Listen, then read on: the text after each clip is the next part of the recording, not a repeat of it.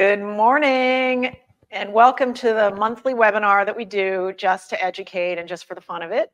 This is from Warner Orthopedics Wellness, and I'm Dr. Warner, orthopedic surgeon in Baton Rouge. Today we're going to talk about inflammation again. I think probably we should revisit this at least once a year because this is one of the core fundamental reasons that most people feel bad in any way, shape, or form, but it's particular with musculoskeletal conditions.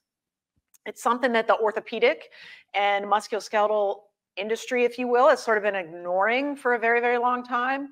How lifestyle and diet and things like that might actually make people feel bad, and that maybe surgery is not the answer for every single thing in the world. So we are going to talk about inflammation and the basics, and then I've kind of changed the talk up a bit with some updated information about how inflammation directly plays into orthopedic and connective tissue conditions.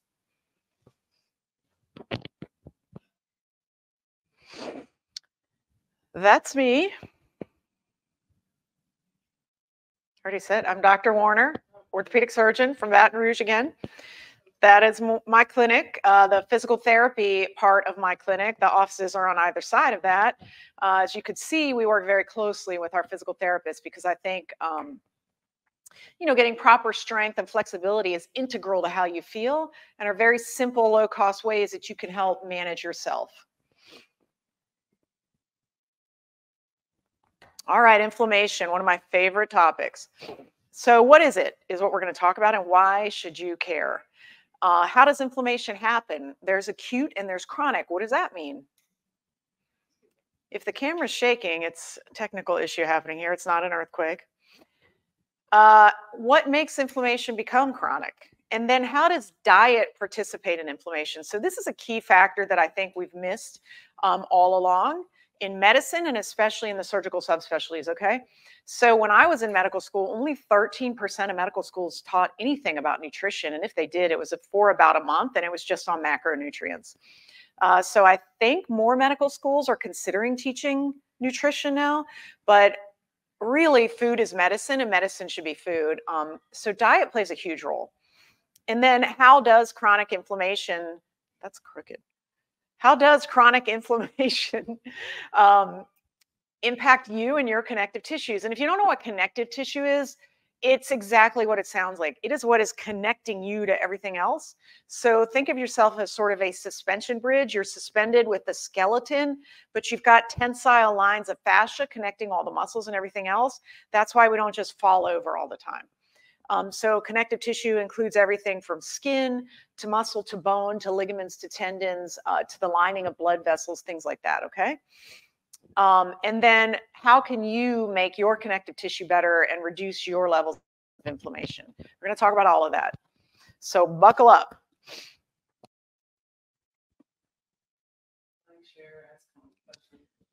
Oh, yes, feel free to ask questions, but just know, if you're interested in how to incorporate supplements for these issues, I am going to get into that at the end in pretty decent detail. So maybe we could reserve those questions to the end. Go ahead and like and share. Okay, what is inflammation? So there are two essential types we think of in medicine. And of course, this is very simplified. There's acute and chronic. Acute means short-term, sudden. Chronic means long-term, usually low-grade, kind of simmering and just stays there. Acute inflammation is sort of what you're familiar with. It's one that you can feel and see, right? That's when you like get a paper cut, a bee sting, an ant bite, you fall, you skin your knee, whatever. You'll have redness, swelling, it gets warm and it starts to hurt. That is acute inflammation. And that is a necessary and fundamental process of a defense system for us to exist in this world. So think of yourself as in a bath of viruses and bacteria all the time, allergens, pollutants, etc. And the only reason we're all still standing here and I'm talking to you is because of our immune system. So you have to have some inflammation. Some inflammation is not just good, but awesome. The problem is when it becomes chronic inflammation. So this, you don't know what's going on. You don't really feel it. There's no really good signs for you. We're just starting to get biomarkers, but we now know that this is a scourge. This is the fundamental problem in the modern world in terms of causing all of the chronic diseases from which you suffer. So science has proven that chronic low-grade inflammation can turn into a silent killer that contributes to cardiovascular disease, cancer, type 2 diabetes, and other conditions. And what we're going to focus on today is how it plays into arthritis and things like that. Okay, so the word comes from inflammare, a Latin word, to set on fire. The 4 cardinal signs of inflammation, if you ask any doctor what is inflammation, they're going to say rubor, tumor, color, e dolor, and all that means is red, pain, heat, and swelling, okay? The 4 cardinal signs of inflammation, which you're familiar with. You could have told me that yourself just based on your experiences with ankle sprains and things like that. He also named edema and sepsis, Hippocrates did, and he described inflammation in the 5th century BC. Okay, think about that. 500 years BC, he names it as a response to injury. And then Celsus, who's Roman, described the 4 cardinal signs, rubor, tumor, color, dolor. So rubor is red, tumor is swelling, color is heat, dolor is pain. And then Galen, you've all heard of Galen, and he was the physician to Marcus Aurelius, okay, who was a Caesar, thought that inflammation is what allowed blood to escape the arteries. Remember, that was back in the day where they all thought all ills were due to bad humors, you know, like bloodletting and things like that were a good idea. And all this was really the prevailing thought until we developed instrumentation and technology that allowed us to delve deeper into the natural world. And then we started learning about what inflammation really is. Okay, so Ledbetter in 1989, okay, that's not that far ago, right? Like that's not that distant in the past. He described the classic injury response. Activation of platelets, which is a white blood cell fragment kind of a thing that carries all the growth factors and healing things, and endothelium. Recruitment and activation of leukocytes, that's your basic white blood cells, and I'm gonna give you a description of the important ones. Proliferation and repair by the endothelium and fibroblasts. Fibroblasts are cells that form fiber, which is the fundamental building block of connective tissue. And then remodeling happens eventually. So this is your injury response. So first you form a clot and stop the bleeding, stop the damage, right? Then you come in, clean things up. Then you bring in the helpful cells, and then you begin to grow more cells, and then you remodel and recreate the structure that was injured. That's how it's supposed to work. So it is vital for survival, as we described. These are little nice images of different types of white blood cells. The bottom right is a neutrophil. That is the most common one usually, and the one that is most involved in your initial response to inflammation, pathogens, things like that. Then you've got the lymphocytes. Eosinophils are more involved with like allergies and things like that. Monocytes become other cells, and we're going to talk about some of the ones that are important here today. But just know that there are multiple different types of white blood cells, and each of them has sort of a role to play in terms of the protection. So it's like they're like divisions of the military, and like eosinophils in charge of protecting the airways and the mucous membranes. Neutrophils are in charge of protecting the serum, et cetera, et cetera. So start thinking of it as that way. Everything is very organized, but there's a lot of communications, a lot of overlap, and a lot of redundancy and ability to make up for deficiencies.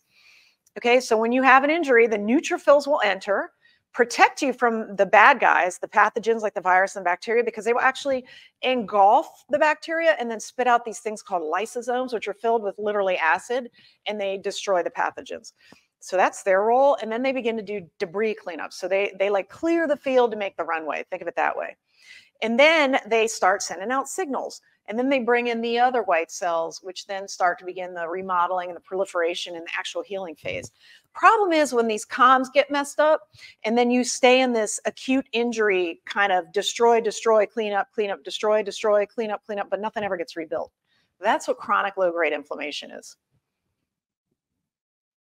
So normal skin is on the left, and then skin adjacent to a wound is on the right. You see how it gets thickened?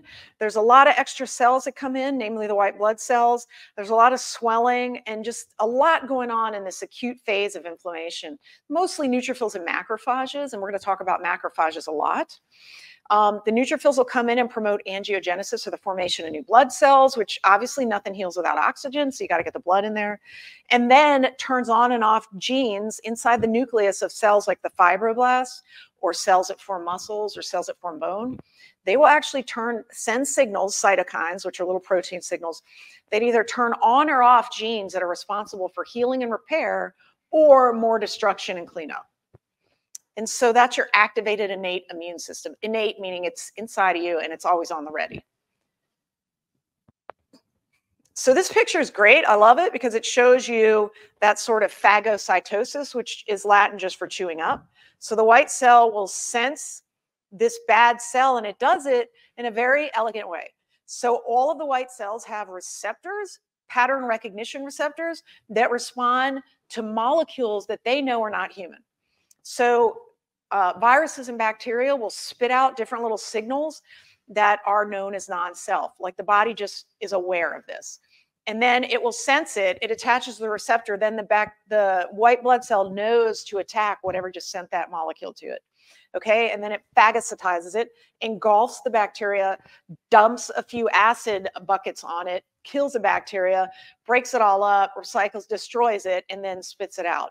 And in some way, shape, or form, you get rid of it eventually through your system, through the various ways that we evacuate products. Did I finish that slide? Yes. Okay, thank you. All right, so without these pattern recognition receptors, and we'll talk about them a little bit, but they can sense damaged human cells, they can sense viral cells, they can sense bacterial cells, and they can sense senescent or dead cells and different inflammasomes or cascades of proteins that indicate inflammation in certain regions. Without these pattern recognition receptors, it would be like playing a sport where everybody's in exactly the same uniform and looks exactly the same. Or a war like that, right? Where everybody's undercover. Now, how do you do that? How can you ever hope to make headway this way? So think of the molecular patterns as uniforms, and the pattern recognition receptor is you see the uniform and you know, hey, that guy's on the other team, I'm going to go steal the ball from him. Or hey, that guy's on my team, I'm going to send him a signal, pass the ball to him, and he's going to go do something else with that. So chronic inflammation is like permanent friendly fire in some cases, meaning the system gets confused and the pattern recognition receptors start to recognize self or human antigens as non-self and attacking. And that's the fundamental problem with being autoimmune or having like rheumatoid or lupus or things like that, where you self-attack. It's like permanent friendly fire. That's how I think about it. Okay, so summarize acute inflammation, just so you remember through this talk. It is going to be a response to some sort of bad stimulus, an injury, a pathogen, a disease like a tumor or something. Remember, all of us have cancer in us at all times, but usually it's just 1 to 2 cells. The immune system senses it, comes before it can go haywire, all right? So this is going on all the time in you, and you don't want to shut this down completely. You need to have a solid immune system. But acute inflammation should happen, do its job, and everything should resolve, and it should not continue, right? It should just destroy the pathogen, get out of the way. The damaged tissue from an ankle sprain, a paper cut, whatever, should just be cleaned up. They should get out of the way. And this should only last days. The problem is when we have different stimuli that cause this chronic inflammatory process to happen that never ends. And then you have damage to your cells at a very structural level, and we'll get into that. Okay, this kind of just shows you the phases of inflammation. It's very regimented, and acute inflammation really should be quite short. Most tissue, and we'll have a slide that shows this later, will hit 50% of its strength somewhere around week 6 or 7. That's why a lot of times your follow-up is 6 weeks or whatever, just to see if you've hit that 50% tissue strength parameter in terms of healing and remodeling. But remember, the neutrophil comes in first, attacks, and then starts the cleanup, and then the neutrophil's supposed to die, and then the macrophages are supposed to come in and clean up the neutrophils. So the neutrophils are like the first phase of the battle. They go in, those soldiers get knocked down, then the macrophages come in, pick up those guys, and then continue the process. There's 2 types of macrophages. One would be signaling by the neutrophils to become an M1, which is very highly inflammatory, and will go in and still continue the attack and destroy mode of being. The other one, the M2 macrophage, is going to promote tissue healing, the cell proliferation, the resolution of the inflammation. So one of the fundamental problems with chronic low-grade infection, chronic low-grade inflammation, things like diabetic wounds and things like that, is that you have this all ratio. You have too many M1s and not enough M2s.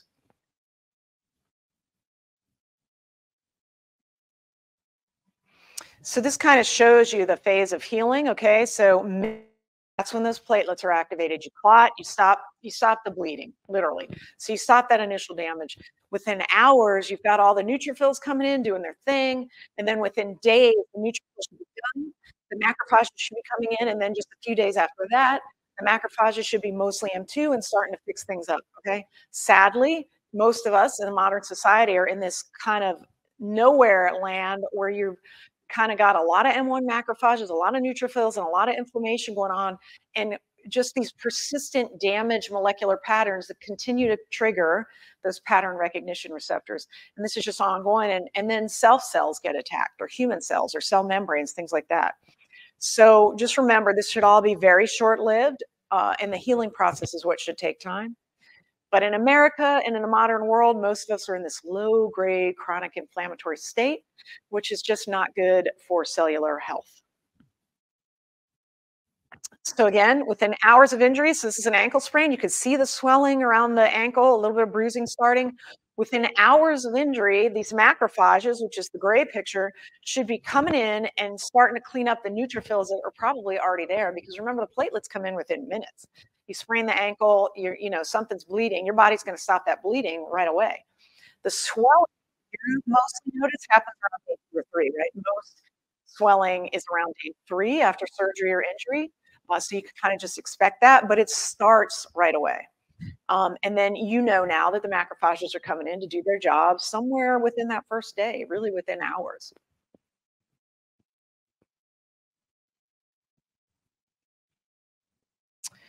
And then this is a little bit later in the ankle sprain evolution. Now we have less swelling. All the bruising has kind of happened where the bleeding just kind of settles and now it's visible in the tissue.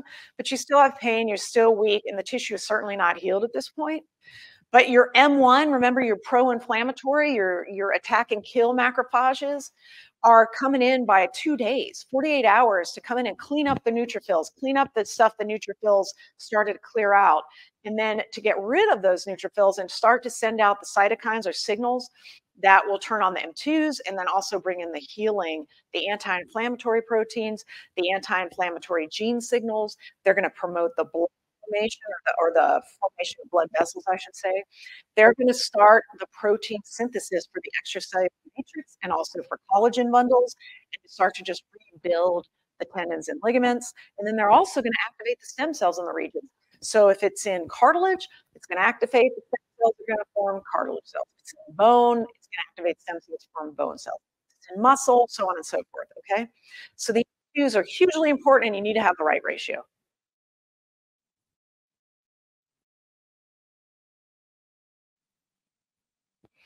Okay, so again, activation of the innate, it's inside of you, it's always on the ready, it's present, it's just hanging out. Macrophages are just hanging out in your connective tissue at all times, waiting to be turned on or off. Okay, in fact, most autoimmune diseases affect connective tissues because most white blood cells and immune system, that's where they kind of hang out throughout the day, waiting to be utilized to your benefit. So the cytokines, the little proteins these things spit out, the white blood cells, are either going to turn on inflammation or turn off inflammation, depending on the signal and the signal that made that signal. So remember, I told you communication is hugely important in this. This is what I'm talking about. And then when you have certain cytokines coming from either the M1 or the M2, the cascade down and enter the nucleus. So this is showing you hitting a receptor on the cell membrane. That's that purple stuff. Then the receptor's triggered, and it starts a protein cascade inside the cell, goes actually to the genes, to the DNA, and will turn on or off certain genes. So these signaling pathways that are upregulated with chronic low-grade inflammation and acute inflammation is the nuclear factor kappa beta system, and a lot of the natural supplements turn this down. Okay, the JNK system, which is very important in autoimmune disorders. Again, natural medicines turn this down. And then NLP3, inflammasome. And inflammasome means a group of proteins that are highly inflammatory. So all of these genes are turned on to make inflammatory proteins from the signals from the M1 macrophage and the neutrophils. So what you want is you've got to start getting the signals from the M2 macrophage to get out of this cycle.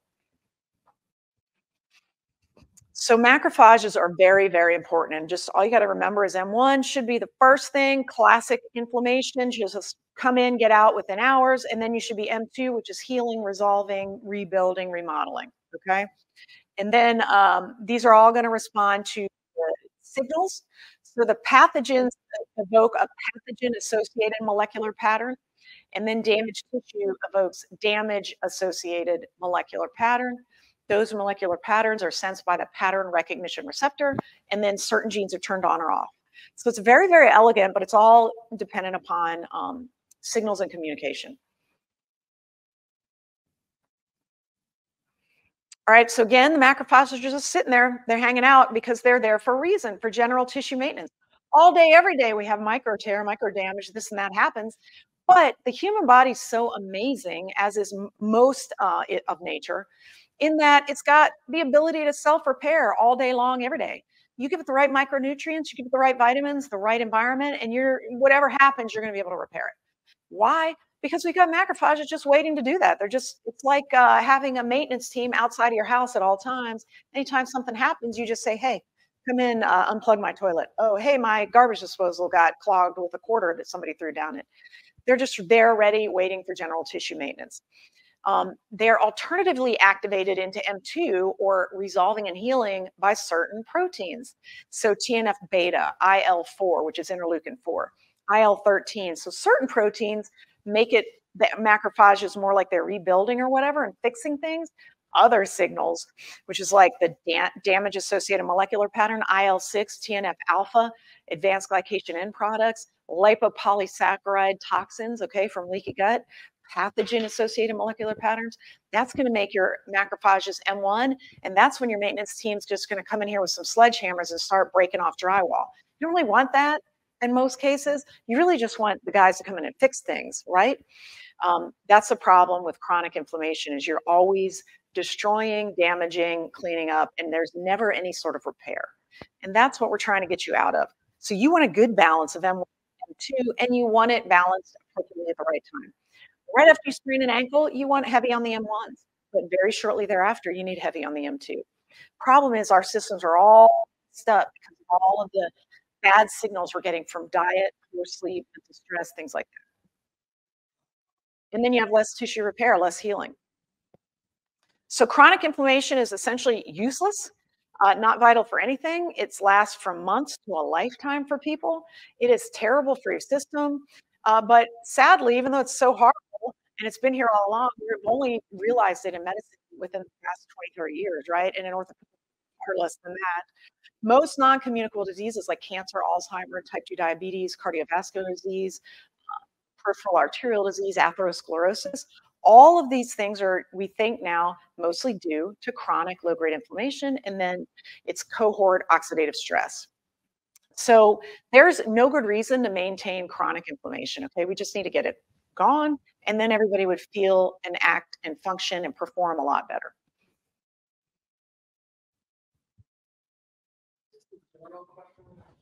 We have a question.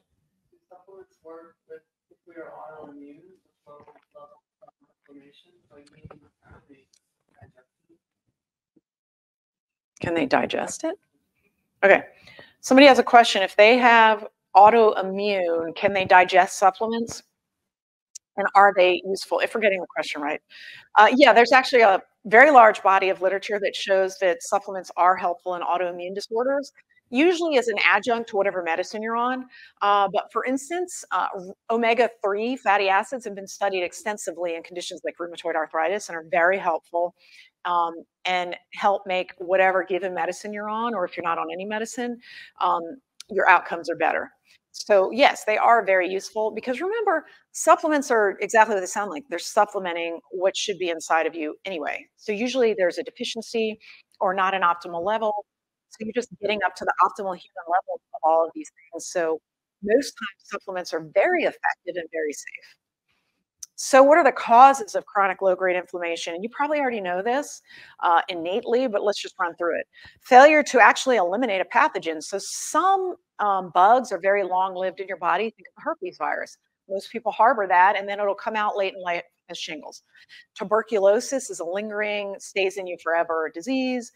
Certain fungi, think of all the toenail fungus out there. Okay, that is a very chronic, low level pathogen that goes nowhere. Certain parasites, certain viruses. Okay, exposure to ongoing irritants. So I am in Louisiana, surrounded by chemical plants. So I know that the air is not the greatest, the water quality is not the greatest, the soil quality is not the greatest. So chronic exposure to pollution can do this to you, to radiation, it can do it to you. Poor diet, obviously, we're going to talk about that extensively. Autoimmune, which I think you've already picked up on. And then just recurrent acute inflammatory stressors. So let's say you just keep catching COVID or you could just keep catching the flu. Then you're always in this cycle of acute inflammation that's just never going away. And then mitochondrial failure. Now, remember from my previous talks, the mitochondria is a little organelle, a tiny little organ inside of a cell. This is where your fuel is converted to usable fuel by your cells. The mitochondria is the engine of the cell, and it's also heavily involved in protein synthesis and things like that. When your mitochondria fails, whatever cell type it is failing in, that's when we fail. So mitochondria failure is a primary source of free radicals, reactive oxygen species, and induction of inflammation by sending out damage-associated molecular patterns, things like that. So when you have failed mitochondria and exposure to all of these ongoing signals, you're going to have more reactive oxygen species, more advanced glycation end products, higher levels of uric acid, higher levels of oxidized LDL, more things like homocysteine, all of which is pro-inflammatory.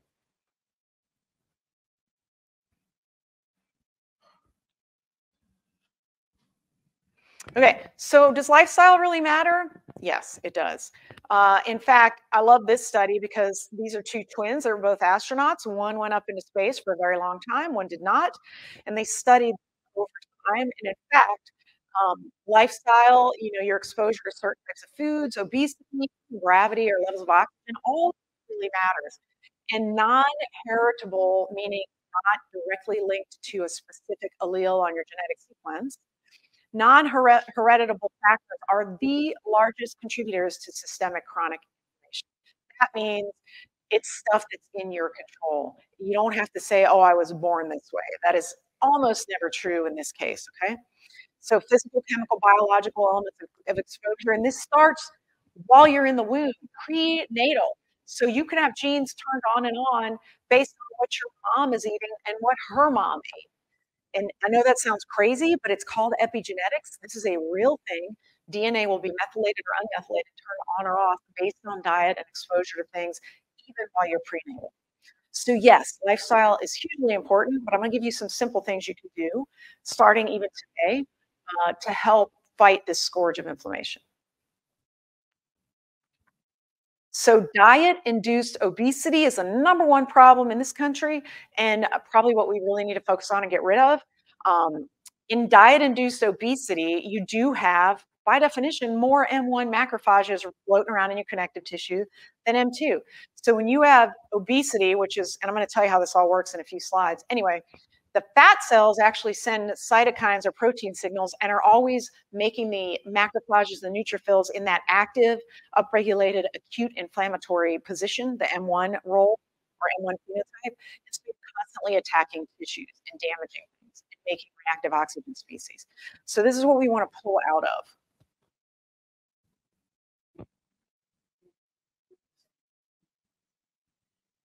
Oh, someone said thank you for talking on inflammation. You are welcome. Missy? Missy, you're welcome. All right, chronic activated inflammation and arthritis. Remember I said we were going to focus on that? So in the bone, when you have chronic, upregulated, active inflammatory condition, you're going to have more M1s in your bone. In the bone, the M1 macrophage is also known as the osteoclast, and this is the bone cell that destroys bone. And problems with osteopenia and osteoporosis, weak bone, is an imbalance of the osteoclast and the osteoblasts, the bone killing and the bone forming cells. So with chronic low-grade inflammation, you're always going to have an imbalance of the clasts and the blasts. You're always going to be making your bone weaker and weaker and weaker. And then more pro-inflammatory cytokines or proteins come in and make the macrophages even more active. Okay. And in osteoarthritis, it's been found that in the synovial lining, which is like Every joint has kind of a water balloon around it holding the synovial fluid, which is like the lubricating fluid. Well, each of the water balloons, it's usually just a couple cells thick, but it's constantly producing the fluid. Um, in arthritic people, the synovial lining is packed with more M1 than M2, so the ratio is again, same thing in the cartilage, same thing in the bone right under the cartilage. So arthritis is a whole joint disease. We've talked about this before. It's not just wear and tear on the cartilage, it's the bone right under the cartilage, it's the ligaments and tendons around the joint, it's the joint capsule, it's pockets of fat here and there, and then also the muscle attached to the joint. All of that gets this imbalance in the connective tissue of too many inflammatory white blood cells and not enough healing white blood cells. And so we're now starting to realize more and more that osteoarthritis is not a wear and tear problem. It is a So how does being obese do this to you?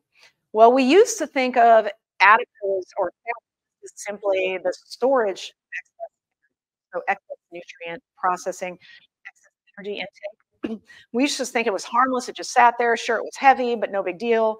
Well, now we know it's hormonal, it's biologically active, and it's constantly 20 hours a day, 7 days a week, 365 days a year. Excess adipose tissue produces adipokines, which are highly inflammatory cytokines, and they're always keeping you inflamed. So that is one of the fundamental problems with obesity and why we need to treat it and why a lot of pharmaceutical companies and industry is really spending a lot of time, effort, and research trying to combat this scourge. Okay, so the adipokines are cytokines produced by adipocytes, and they are pro-inflammatory, constantly produced, causative of chronic low-grade inflammation. And things like leptin, IL-6, tumor necrosis factor alpha, all these things are spat out and then that leads to problems with insulin receptor sensitivity, cardiovascular disease, arthritis, even rheumatoid arthritis and osteoarthritis. And then, of course, if you have excess storage on your system, that's technically considered obesity. So your fat, adipose, is making this whole list here of proteins that are pro-inflammatory. So these are all in the circulation then, telling all of your cells, all your white blood cells, hey, we're in an inflamed state, we need to go attack and kill. What? We can't do anything. We got to just get the job done. So it's just a mess up in communications because the wrong signals are being sent out all of the time. And then the signal that is resolving, that is made when you have the correct balance of adipose tissue, adiponectin is reduced. So it's kind of just a balance, right? Osteoporosis is too many osteoclasts, not enough osteoblasts.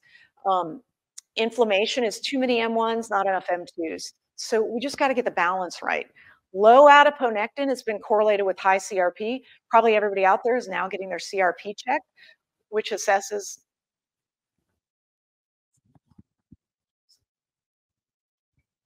Sorry, audio issues.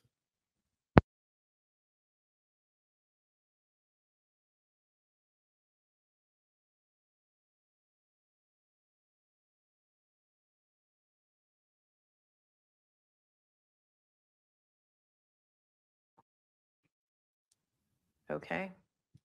Do I need to go back? Can you guys hear me now? We just switched the mic batteries.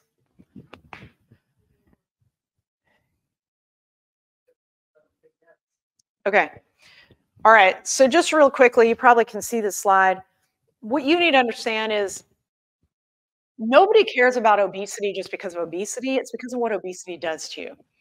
I know as an orthopedic surgeon, if I want somebody to get better and feel better and they are obese, until I get rid of that source of signals, they're not going to feel better. So that is why we are very pro normal body weight in medicine. It has nothing to do with anything else, except we know that this is going on and it is attacking every single organ system. It's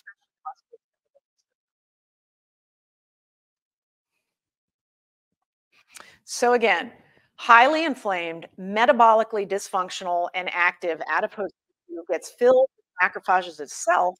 And then these little pockets of necrotic or dead adipose tissue would send out more damage associated molecular patterns. So the cascade gets continued and amplified. And then these inflammatory factors get out into your bloodstream and everywhere. And remember, macrophages are coming out everywhere. So these signals get out and produce inflammation in your knees, in your hands, in your spine, in your brain, in your heart, in your skin, you name it. And all of it is because of altered communications and unnecessary signaling to turn on the acute, innate, and adaptive immune systems with these pro-inflammatory cytokines. So at this point in medicine, we know that obesity is causally linked to chronic low-grade inflammation. It's no longer just a correlation. We're pretty sure it's causative.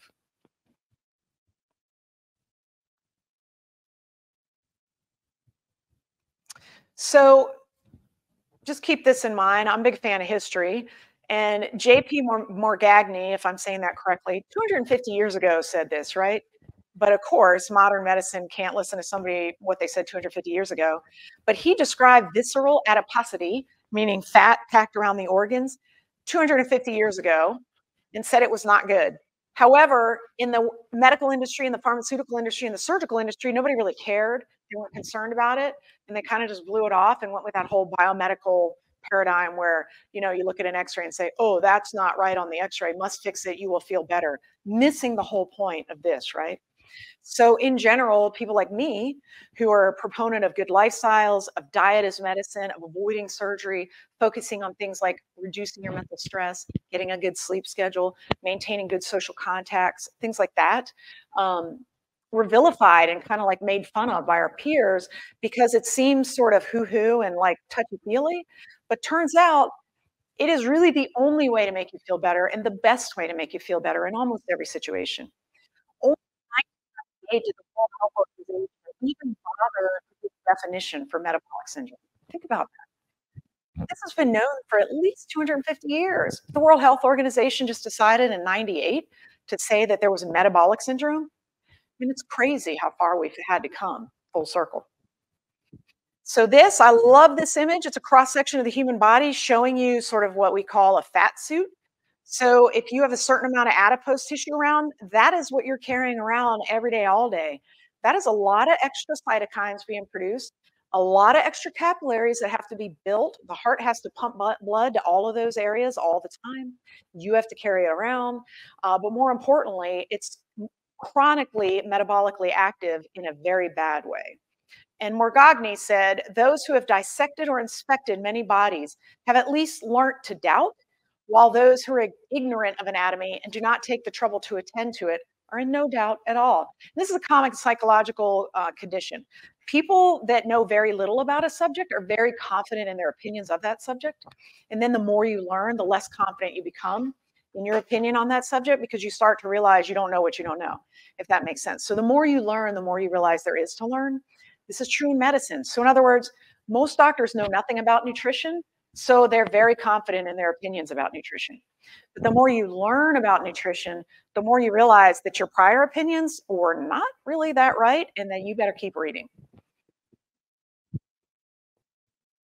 So to summarize what you've learned so far, you learned that obesity is going to lead to more M1 macrophages, which are highly pro-inflammatory and damaging. The adipokines will signal to the resident macrophages, so the white cells just hanging out in all your connective tissue. The maintenance team outside of the house, remember? You'll get the adipokine signal to them. They'll come in. They're going to convert to the M1 phenotype, and they're going to just start doing destroy, raising the forest, plowing the field, whatever they got to do to clear out the area, but they're never going to fix anything. They're never going to plant trees. And then this metabolic dysfunction from the mitochondrial failure that ensues with this process is going to lead to sarcopenia, loss of muscle, tendinitis, arthritis, osteoporosis, all of the common orthopedic conditions we think of. So the goal of being lean is not so much to be lean and wear a certain size pants. Rather, it is to become more anti-inflammatory in general, which will make you feel amazing. So if you can, hold on, I guess we're having more issues. Oh my goodness, I'm sorry, guys. How come we don't get this fixed? What am I doing?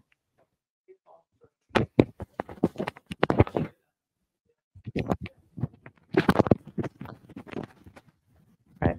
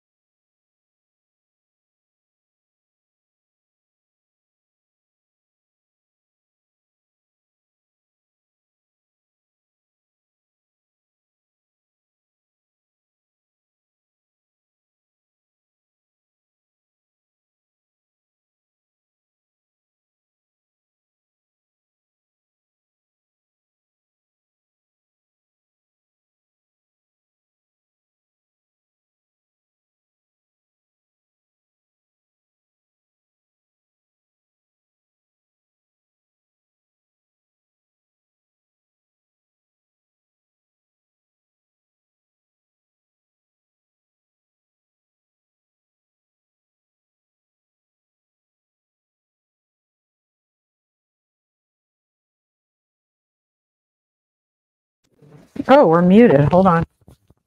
Now, can you hear me? Anyone? Anyone? Here? Have we fixed our sound problems? Anyone? No? Oh, this is great. Okay, so we can actually go on. I am so sorry, guys. We're going to work on our production capacity. We're self-funded. Okay, I don't commercials because I find them annoying when I watch webinars or listen to podcasts. I'm not doing that to you. All right. So again, obesity is going to lead to more of these M1 type macrophages because of the signals from the obesity itself that turns on the macrophages and white cells harboring in your tissue to pro-inflammatory. So it's this sort of skewed signal where you constantly think you're attacked and you're sending out your special ops to go kill and destroy, right? But nothing ever gets better. It's like this constant 20-year war. Okay.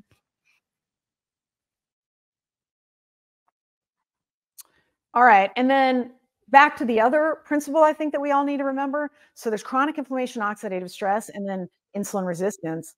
Mitochondria failure is another one of the big problems with our current society and lifestyle.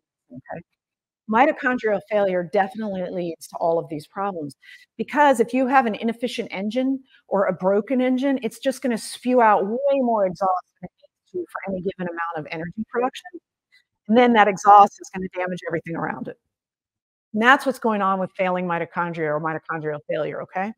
Produces too much ROS. ROS means reactive oxygen species. We talked about this in a previous talk, either oxidative phosphorylation or inflammation talk.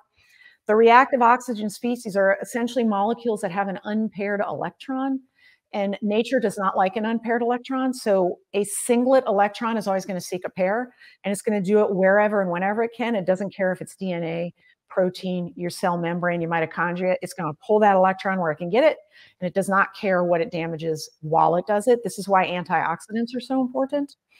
So the reactive oxygen species will actually then activate inflammatory proteins, sometimes through the senescence signaling, sometimes through the inflammasome, sometimes through the damage-associated molecular pattern from the damage caused by these free radicals. And the problem just becomes this toilet bowl cycle that just gets worse and worse and worse. So reactive oxygen species will damage your cell membranes, they'll damage your DNA, they'll damage your chromosomes and your RNA, they'll damage your proteins, and then they'll even damage the mitochondria itself. Then you get more and more these damage-associated molecular patterns, which attach to the pattern recognition receptors on the white blood cells, and the white blood cells get the wrong signal, and friendly fire happens. So hopefully that kind of like wraps it up in a nice bow, and now we can talk a little bit more about arthritis and things like that. Mitochondrial quality control is very, very important for you and for me. If you want to age gracefully and optimally and just really enjoy your golden years, so to speak, you don't want to have damaged mitochondria because we don't want these damage-associated molecular patterns. We don't want to activate signaling for inflammation. We don't want to turn on the NMDA system, the nuclear factor kappa beta gene. Okay? We want that transcription signal going in and making your cells produce pro-inflammatory proteins. So we need to control the reactive oxygen species, the damaged mitochondria, and then the inflammatory proteins, right? Those are the fundamental mechanistic cellular ways you're going to make things better. And then I'll tell you the ways that you and I can control.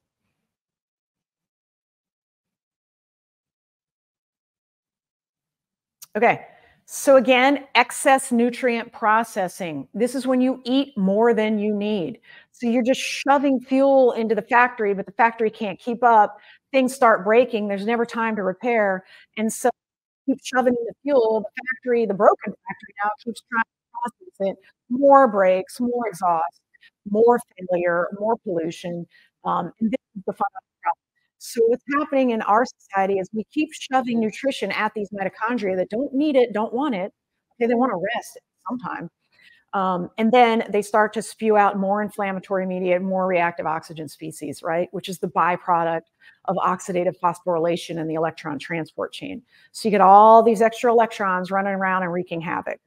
And then on top of that, this energy has to go somewhere. So you get all this ectopic lipid formation, meaning fats are just produced and sent out everywhere and harbor anywhere. So they're going to stick it to the liver, they're going to stick it to the muscle, they're going to go everywhere they can pack in and then around the organs. And when they start becoming intracellular in your organs, that is true failure.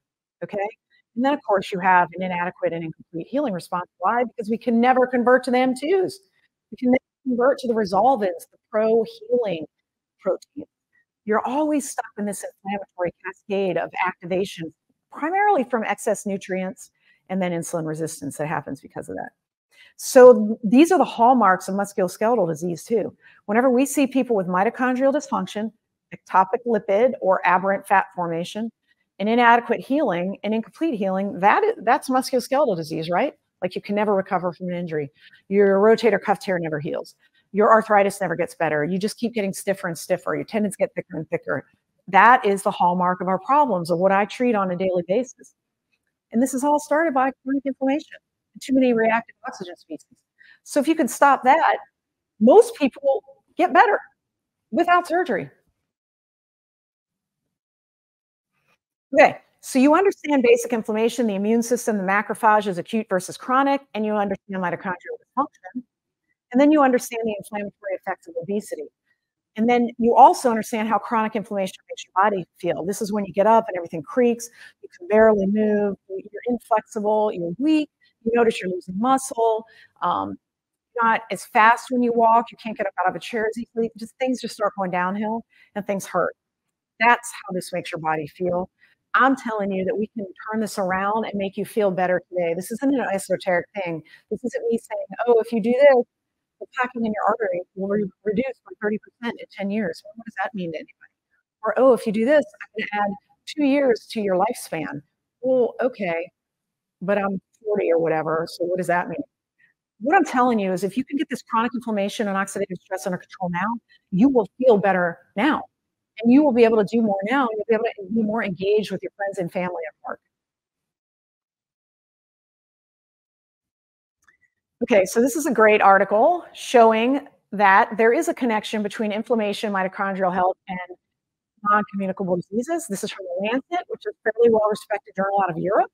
They looked at about 120,000 people and found that mildly obese lost 1 in 10 disease-free years in their life, okay? So that's a 10% loss of disease-free years. Meaning you may live as long, but it's not gonna be great because you're gonna have some kind of a disease. And then the severely obese lost 1 in 4 disease-free years. So fully a quarter of your potential great, long, optimal aging life, like a nice health span, a fourth is taken away just from severe obesity. The other problems, tobacco use, harmful alcohol use, and unhealthy diet and physical inactivity. All of this is fixable. We're going to talk about it. I wrote a book called Bone on Bone that addresses all of these and gives you a simple sort of way to think about it, a simple protocol that you could follow to help yourself with this problem. But what we want is more disease-free years, not fewer. And so we need to start thinking that way. And then when you do, all of your musculoskeletal problems are going to get better and you're going to feel better. So this is somebody getting a total knee replacement. This is sort of what happens. The knee is opened and you put these devices on, and then you saw off the diseased cartilage and you put in a metal and plastic sandwich. Highly unnatural. It does get rid of the pain because you're basically removing all the subchondral nerve endings and whatnot. But really, in an ideal world, we would avoid this surgery and sort of, we would treat our arthritis without it, okay? When I was a resident, really, this is still going on today. We were taught, and we continue to be taught, that are continually being taught, I guess that's the correct grammar, that osteoarthritis is degenerative, that it's a wear and tear, it's an injury problem, okay? But early observations were done with not the same level of technological ability that we have now, and they just noticed that there were less white blood cells in the synovial fluid with osteoarthritis than with people that had septic or infectious arthritis. I'm sorry, less white blood cells in osteoarthritis than people with septic arthritis or rheumatoid arthritis. So because of that, we were told, oh, it's not inflammatory, it's just wear and tear. But that was just a lack of understanding of chronic low-grade inflammation. So we were comparing people with bad knees to people with a raging pus pocket inside of their knee and a severe autoimmune disease. And because it didn't really match up to that, we were told, oh, it can't be inflammatory, it's wear and tear. We now know that's 100% incorrect. It is an innate immune activation, primarily sometimes caused by cartilage damage, like let's say you fracture through the knee joint. You're going to have damage associated with molecular patterns, obviously. But if you are in a chronic low-grade inflammatory state from poor diet, lack of activity, lack of sleep, stress, pollution, then you're never going to be able to convert the cells in your knee joint to become healing and responsive and able to calm things down and repair things. You're always going to be in that damaged state, as we've talked about. So osteoarthritis is very, very known now to be an inflammatory condition. And in fact, you can follow the progress of people with knee arthritis by their CRP levels now. So people that maintain a persistently high C-reactive protein, which is one of the biomarkers we have for inflammation, they are more prone to end up needing a total knee than not. So we know it's linked to inflammation. So diet-induced obesity and musculoskeletal disease, MSK, they're all chronic inflammation. I made this image to sort of show you marbled steak around a spine. If you've got fat infiltrated into your spine posture muscles, your core strength, if it's all marbled like this, then you have insulin resistance by definition in the muscle. You have sarcopenia and weakness. And all of the fascia that's separating all of that is filled with M1 activated macrophages and a clear. This is a cross-section of an MRI showing you those paraspinal muscles next to the spinous process and the vertebral body, marbled, filled with fat. I see this all the time.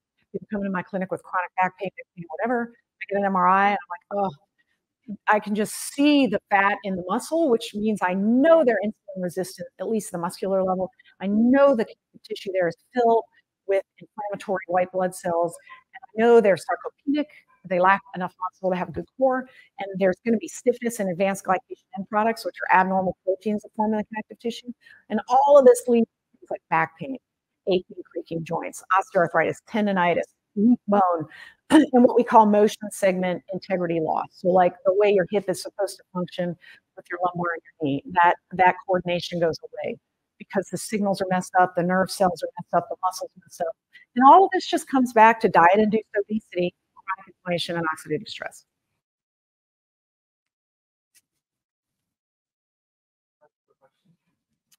Somebody has a question.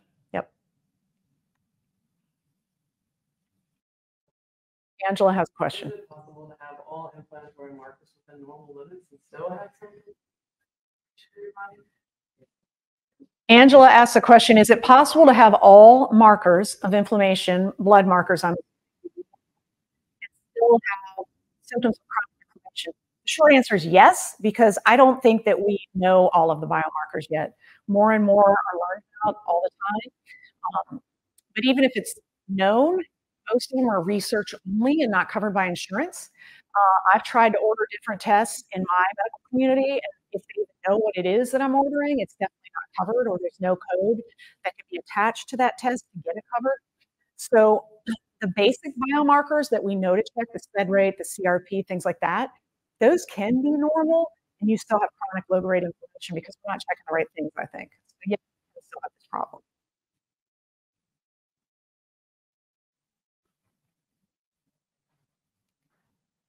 Okay, so again, chronic inflammation is going to impact your joints. It's going to impact your joint muscles, the ligaments, the tendons, the muscles, the subchondral bone, the bone itself, the cartilage, and the synovial fluid. All of this is impacted by chronic inflammation by oxidative stress. Then the synovial cells, because they have all this inflammation around them, start to release their own inflammatory cytokines as signals. And then you get these things called MMPs, metalloproteases. These are protease. Anytime you hear ACE in medicine, that means an enzyme. Okay, these are enzymes that go in and chew up protein and damage protein. And what is protein? Collagen is protein. Where is collagen? All connective tissue, including cartilage. So these MMPs come in and degrade, and they are activated based on these signals from these chronically inflamed people.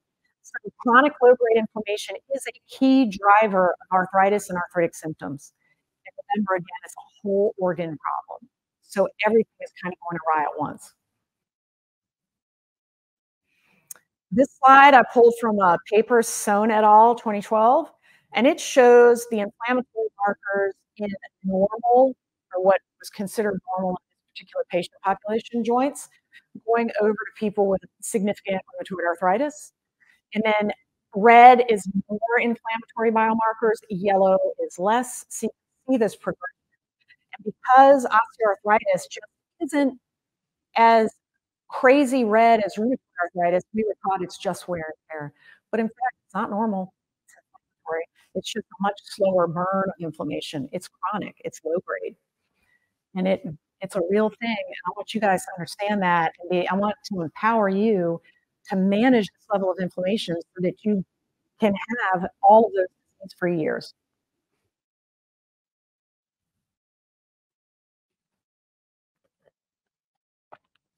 Is my mic still working? You're looking at my mic funny.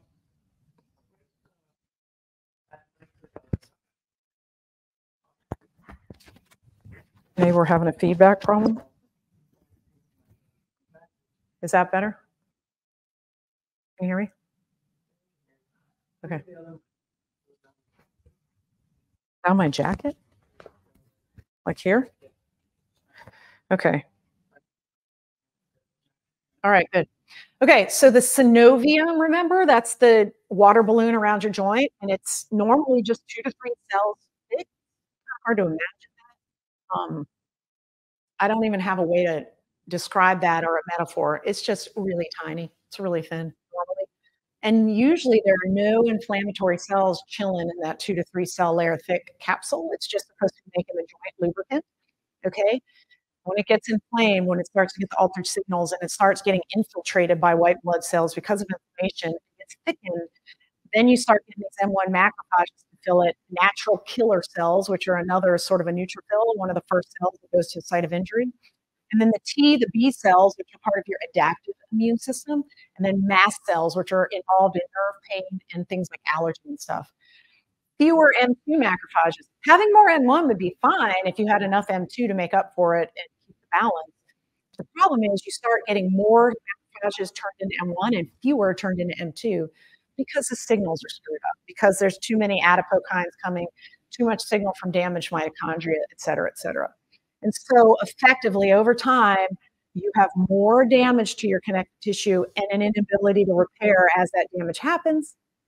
And then obviously at the end of the day, you're going to have aches and you're going to have problems with the musculoskeletal system. But this is not a mandatory condition of life. So senescent cells, you may have heard of this if you listen to any kind of wellness, anti-aging things. So senescent is just, most cells have a certain finite number of like divisions they can do, and then they stop dividing. So they can either stop dividing and just be a biologically active, helpful little cell hanging out, but it's not really producing anything in terms of growth. Or they become what are called zombie cells. It starts spitting out this SASP, which is a senescence-associated secretory phenotype. And that goes to the pattern recognition receptors on the white blood cells and induces inflammation. So surgeons for years have known that there's these senescent cells in the cartilage because there have been these repositories where when people do the total knee, I showed you the picture of the surgery, and they resect off the damaged cartilage, send it to these tissue banks, and they just store it for future research. They've known for years that there are these senescent cells in the cartilage from total knee arthroplasty patients, but nobody knew what they were. And we just like ignored them, didn't think much of them, and continued to call it wear and tear, and things like that. Well, now we're starting to understand what senescent cells do, what zombie cells do, and what disinflammation do all of this. So, this talk today might change next year. The body of science is constantly moving, thank God. We're constantly learning. But again, we should have known this 250 years ago, as I said. We just didn't have the tools to prove it. Now we're starting to get the tools. So inflammation, again, normal cell, divide, eventually stop, senescent cell, and it's either going to be a good guy or a bad guy. We want to always trigger it into the good guy. We've only really been knowing about this for 2 decades, and 2 decades is not a lot of time in the science world.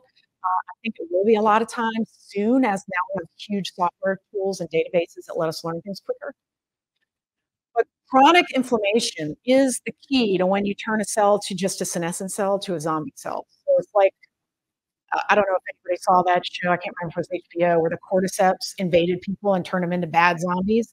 So chronic inflammation is that signal that makes it a zombie cell. Another reason we want to avoid chronic inflammation and all of those signals.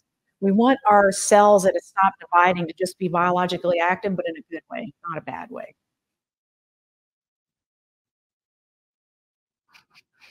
So just to review, you've got your PAMPs, DAMPs, and SASP. Pathogen-associated molecular pattern, that's what your virus, bacteria, your amoebas, your worms, they're spitting off. Your damage-associated molecular patterns, that's what injury, micro tears, a little muscle overuse, stuff like that, that's what that's going to spit off. And then your senescence-associated secretory pattern from your zombie cells. All of these are going to go to your PRR, your pattern recognition receptor, and either tell the white cell to become inflammatory or anti-inflammatory, depending. These are all going to be pro-inflammatory.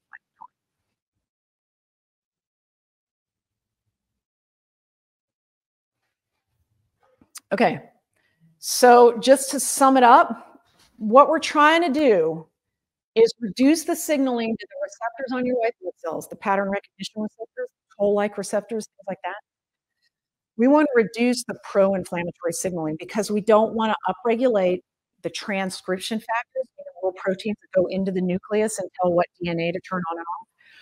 We don't want them to go make you more inflamed. And so we want to turn down the NFKB system. We want to turn down the MAP system.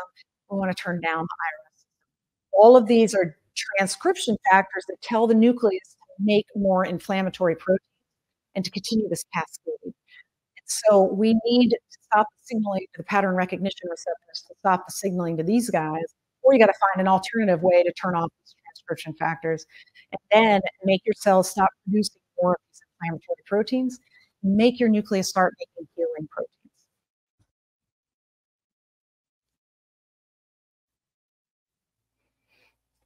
And the same thing is going on in the tendons too. A lot of articles in orthopedic literature don't talk about this at all. I have to go into journals in the basic science world or like laboratory science to find this information because our normal journals are just not doing this.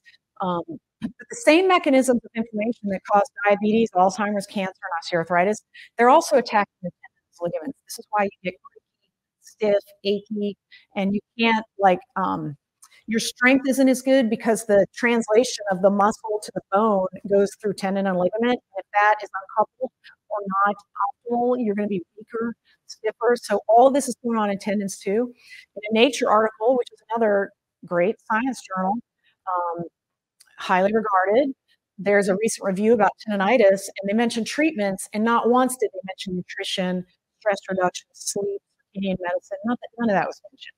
All he talked about was drugs, inserts, steroid injections, and surgery, things like that.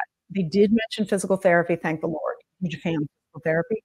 But that's because physical therapy does a lot of other things that turn the M2s up and the M1s down and make you anti-inflammatory, not inflammatory. That's a whole nother talk. But I didn't want you to think this wasn't affecting your tendons too. Okay.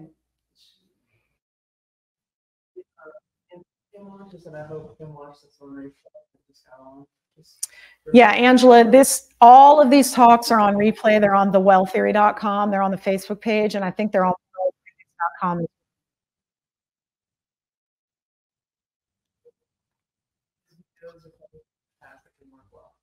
Oh, thank you, Pamela. Pamela said thank you for the videos and that the products are fantastic. Thank you. We work really hard to get high quality products that will have meaningful impact.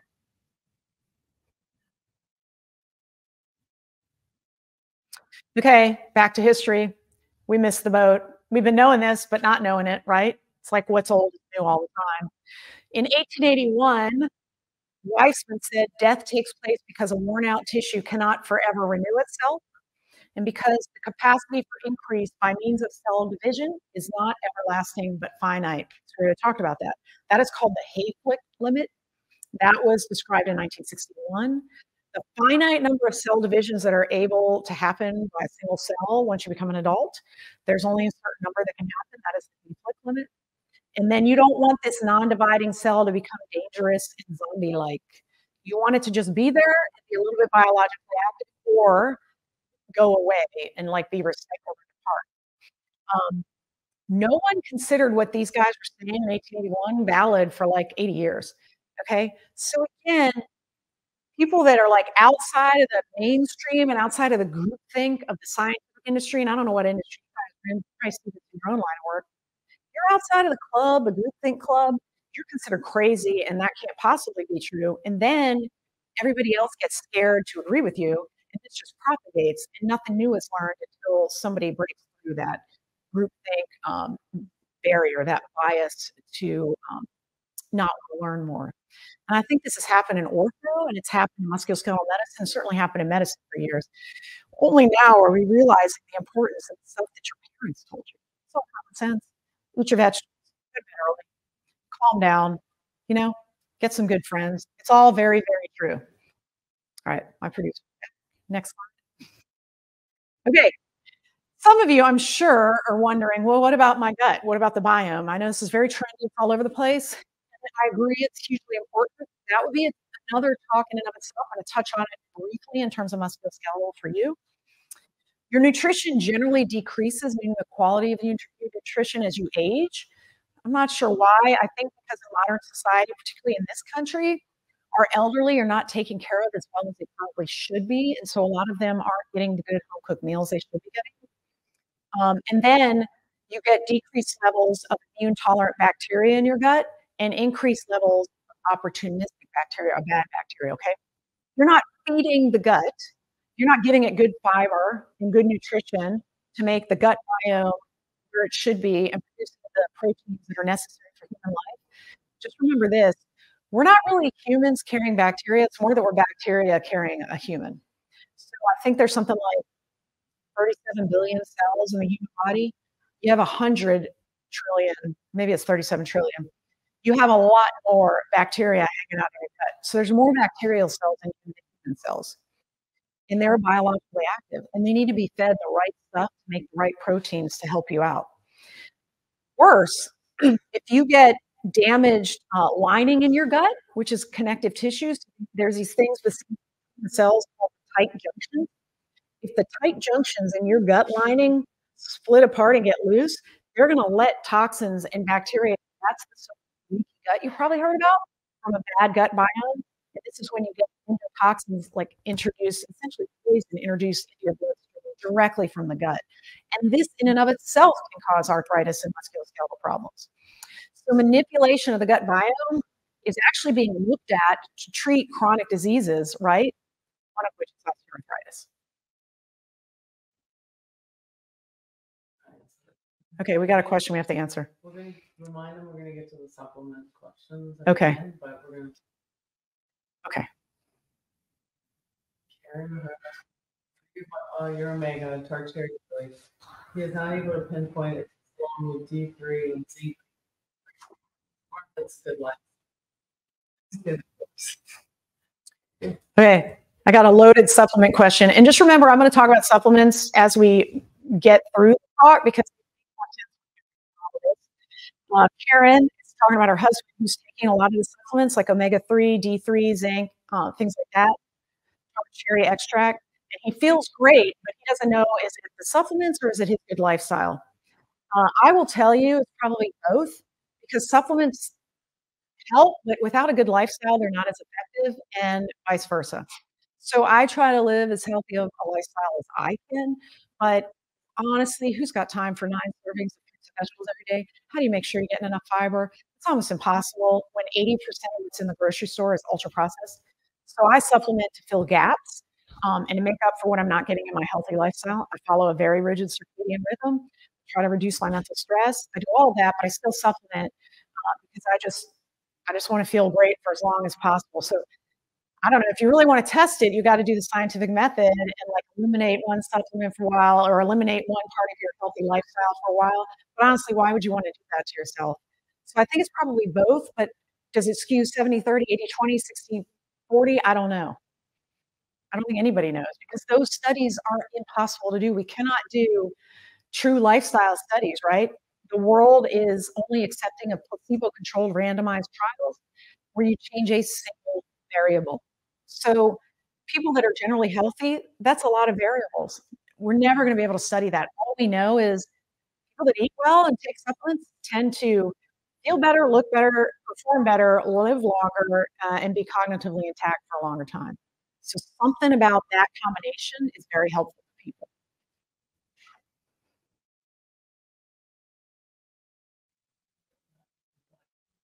Okay, so leaky gut, we just talked about it. Diet-induced obesity is known to alter the gut biome to your detriment, so it makes it worse. Gut biome, it makes more bad bacteria propagate, and it's very pro-inflammatory. The tight junctions break, and then bacteria can leak into the body. This is implicated as causal, if not highly correlated with rheumatoid arthritis, osteoarthritis, and other non-communicable diseases. I think there's even papers out there linking this to Alzheimer's. So there's a very significant link between your bacteria gut, or the bacteria in the gut, good or bad, and then are they getting into your system in a way they shouldn't be getting into your system through a leaky gut.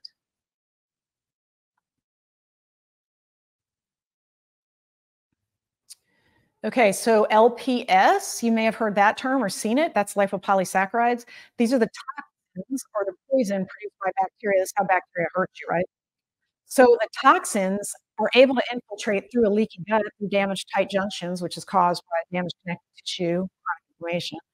And then these are PAMPs, pathogen-associated molecular signals, that trigger the pattern recognition receptors, the TLR4, that are sitting on the neutrophils. Remember I told you the neutrophils are part of the innate system that's always there, ready to go on the fly to attack, kill, destroy, and damage, but they don't really help with repair and remodeling.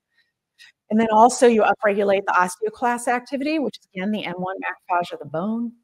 And so we think now that the toxins from bacteria coming through the leaky gut are a major additional cause of chronic low-grade inflammation.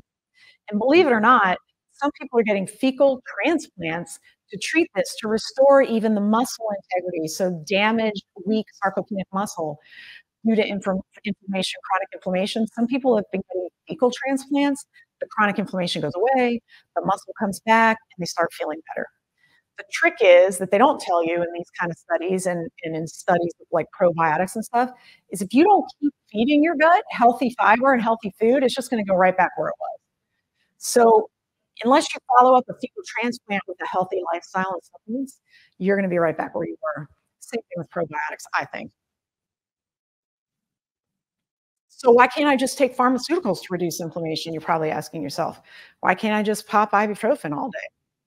Well, the problem with the non-steroidal anti-inflammatory drugs, the NSAIDs, synthetic anti-inflammatories, is they're now known to have very damaging cardiac side effects. So they are associated with heart attacks, things like that.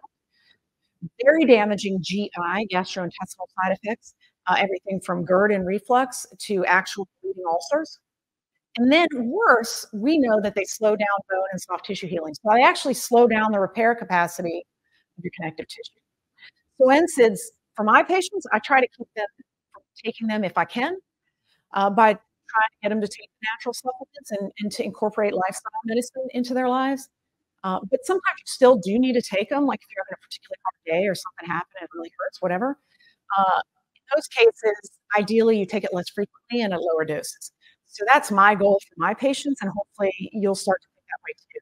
I'm not saying you'll never take another synthetic drug again.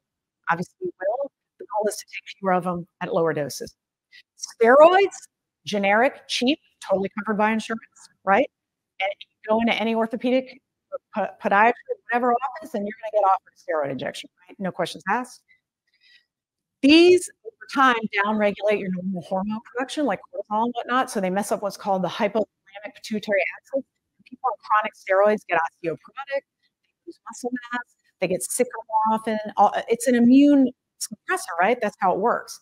So it actually shuts off an enzyme that starts the cascade to produce these cytokines, but it also makes it unable for you to fight off pathogens and bacteria if you use these long term. That increases your overall cortisol level, and we know how damaging that is. And if your cortisol's increased all the time, then your melatonin's messed up, and then your sleep cycle's messed up. So steroids are not a great answer long term either. And then the NSAIDs I told you is an enzymatic reduction. So steroids turn off phospholipase A2. NSAIDs turn off the COX, the cyclooxygenase protein or enzyme, COX-1 and COX-2 or both. And it's a single molecule effect, so it turns on or off an enzyme immediately at a very high level. That's why you feel better right away, as opposed to natural supplements, which take about 60 to 90 days to get incorporated into the system. So you have the single molecule intense mode of action with a rapid onset, but it's doing nothing to reduce those transcription factors I talked about, doing nothing to help your mitochondrial function and reduce reactive oxygen species. It's doing nothing to stop the M1 and M2 imbalance. It's really just turning down one set of prostaglandins to make you feel a little bit better right away. Meanwhile, you get the cardiac and the GI issues, and it's also slowing down tissue healing. So yes, you can take drugs to reduce inflammation, but I wouldn't recommend it as a lifetime plan. I think we have better ways.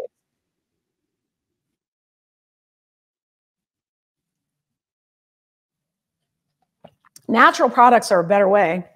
All natural products are based off of stuff that's already in the food system that works, from fruits, vegetables, and other types of food, okay? They change your overall levels of reactive oxygen species because a lot of these molecules are antioxidants. Vitamin C, vitamin E, things like that, alpha lipoic acid, all found in food products, right? When we take supplements, we're just getting more of them to fill deficiencies and optimize. They reduce the inflammatory signaling. Importantly, natural antioxidants and anti-inflammatories, things like tart cherry extract, the anthocyanins within the pigment berries, okay, actually downregulate the nuclear factor kappa beta transcription factor. They downregulate the JNK, which is implicated in things like rheumatoid arthritis. They downregulate the NLRP. So natural anti-inflammatories actually get to the fundamental source code, if you will, that is inducing all of these inflammatory proteins to keep getting produced over and over and over again, giving chronic inflammation. The synthetic drugs don't do the same thing. They're just shutting off one molecule at one time at a very high level. So you got to start thinking of it as, this is like when a military goes in to change the hearts and minds, and you go in and you start to build villages, you build schools, you improve healthcare in the region, et cetera, and you start to change the fundamental problems of the region rather than just fixing fires as they burn and just coming in and dumping a bunch of chemical fire putter outer and calling it a day and thinking you did a good job. That's why I love natural medicine, and why I think you're probably watching this. But the entourage effect of natural substances found in this food system today actually changes the fundamental problems at the cellular nuclear DNA code level to upregulate anti-inflammatory and healing factors and downregulate pro-inflammatory damaging factors. And to my knowledge, in all the literature I've read, and I continue to read to make sure that we have the safest, highest quality products that we can, I can't find any cardiac, GI, or systemic adverse events with these molecules that are basically coming out of tart cherries, coming out of strawberries, things like that, found in your food supply, found in broccoli, found in meat products. All of these are normal substances that the human body evolved with and help us work better and function better. So we recently got a comment from a doctor on the Well Theory website. I wanted to read it to you because this is sort of probably what you face when you go talk to your doctors about stuff in terms of natural medicine. And I certainly get this from my peers, so you're not alone. So quote, "I don't understand why people think that natural chemicals are better for you than synthetic ones. Is there some unwritten rule that says that nature makes things better than man does? Synthetic anti-inflammatories are stronger and work better for people than turmeric. But if you have an obsession with natural foods, then I guess that's where you have to get your anti-inflammatories.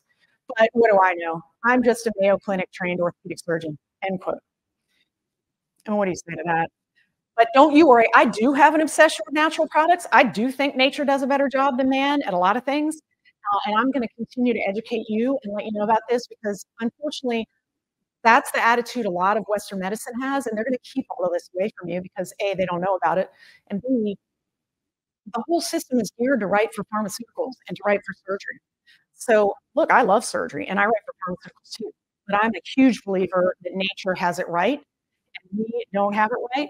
And in fact, I have a book that I wrote that you can get and give to your friends and family that kind of lays this all out in a very easy to read method so that you will have a weapon against this attitude. Because this is sad. I mean, really thinks that man is better than nature or God or whatever, which I don't really agree with that. I don't think that we are that great. I'm not that arrogant. As evidenced by the fact that our body of knowledge doubles almost every minute now, which means that we obviously didn't know a minute ago what we know now. We're not going to know, in the future, we're going to know more than we know now. So how do we think we're all knowing? So I try to promote natural methods of getting better. And the book Bone on Bone lets me do that for you because obviously the world can't come to my clinic.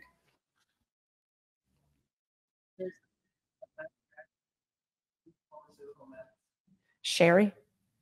Sherry said many of us had bad reactions to many pharmaceutical medications. Yes. The side effect profile of a lot of these synthetic drugs are terrible. And I don't know if you've noticed, you probably got some elderly relatives who get a prescription, then they have a side effect, then they get a prescription for that side effect, then they get a prescription for that side effect, and then, oh, what do you know, this one's not working anymore, they switch that. And it's just this cascade of drugs, most of them treating side effects of the other drugs. So I kind of don't think that's optimal. And I'm just giving you other things to think about, other tools. All right. So what can you do? Again, remember I told you common sense trumps all. So sleep, better diet, minimize your mental stress, exercise, and generally just try to avoid badness. So try to avoid thinking about things negatively. Try to avoid being adversarial. Try to be kind. Try to be thankful and have gratitude. Have a good mindset. Okay, that's going to help minimize your mental stress. Sleep better. Get a solid schedule of going to bed early and waking up early. You'll eat less. You'll have a fasted state overnight that lets your body repair and heal and lets those M2 macrophages do their job. A good diet's going to give you all the tools that the M2 macrophages and other resolving systems in your body need to get their job done. And then exercise. So muscle strength, bone strength, and then connective tissue tolerance, very important for long-term longevity, and also turns out for brain health. So Bone on Bone talks about all of this, and it gives you a protocol and some steps you can take to incorporate this into your life. And it doesn't happen overnight. I started this journey for myself a few years ago, and I still don't have it perfect. Obviously, nobody's ever going to have it perfect. But it is doable, even if you're working 80 hours a week or whatever. Since it's possible, you're just going to have to take the steps out of Bone on Bone that work for your life and then start to add the other ones as you feel better. They all are additive on each other. So if you sleep better, your diet's better. If you sleep better, you have less stress. If you sleep better, you're probably going to have time and ability to exercise, and you'll be avoiding bad things more often, right? And then likewise, if you have less mental stress, it's going to be easier to eat a better diet. It's going to be easier to sleep. It's going to be easier to exercise. If you exercise, you're going to have a better diet. You're going to sleep better. See what I mean? They all build on each other and work together to make you feel better now. So sleep, hugely important. We'll just go over this very briefly. You need high quality because you need deep sleep times with delta waves, and you need REM sleep.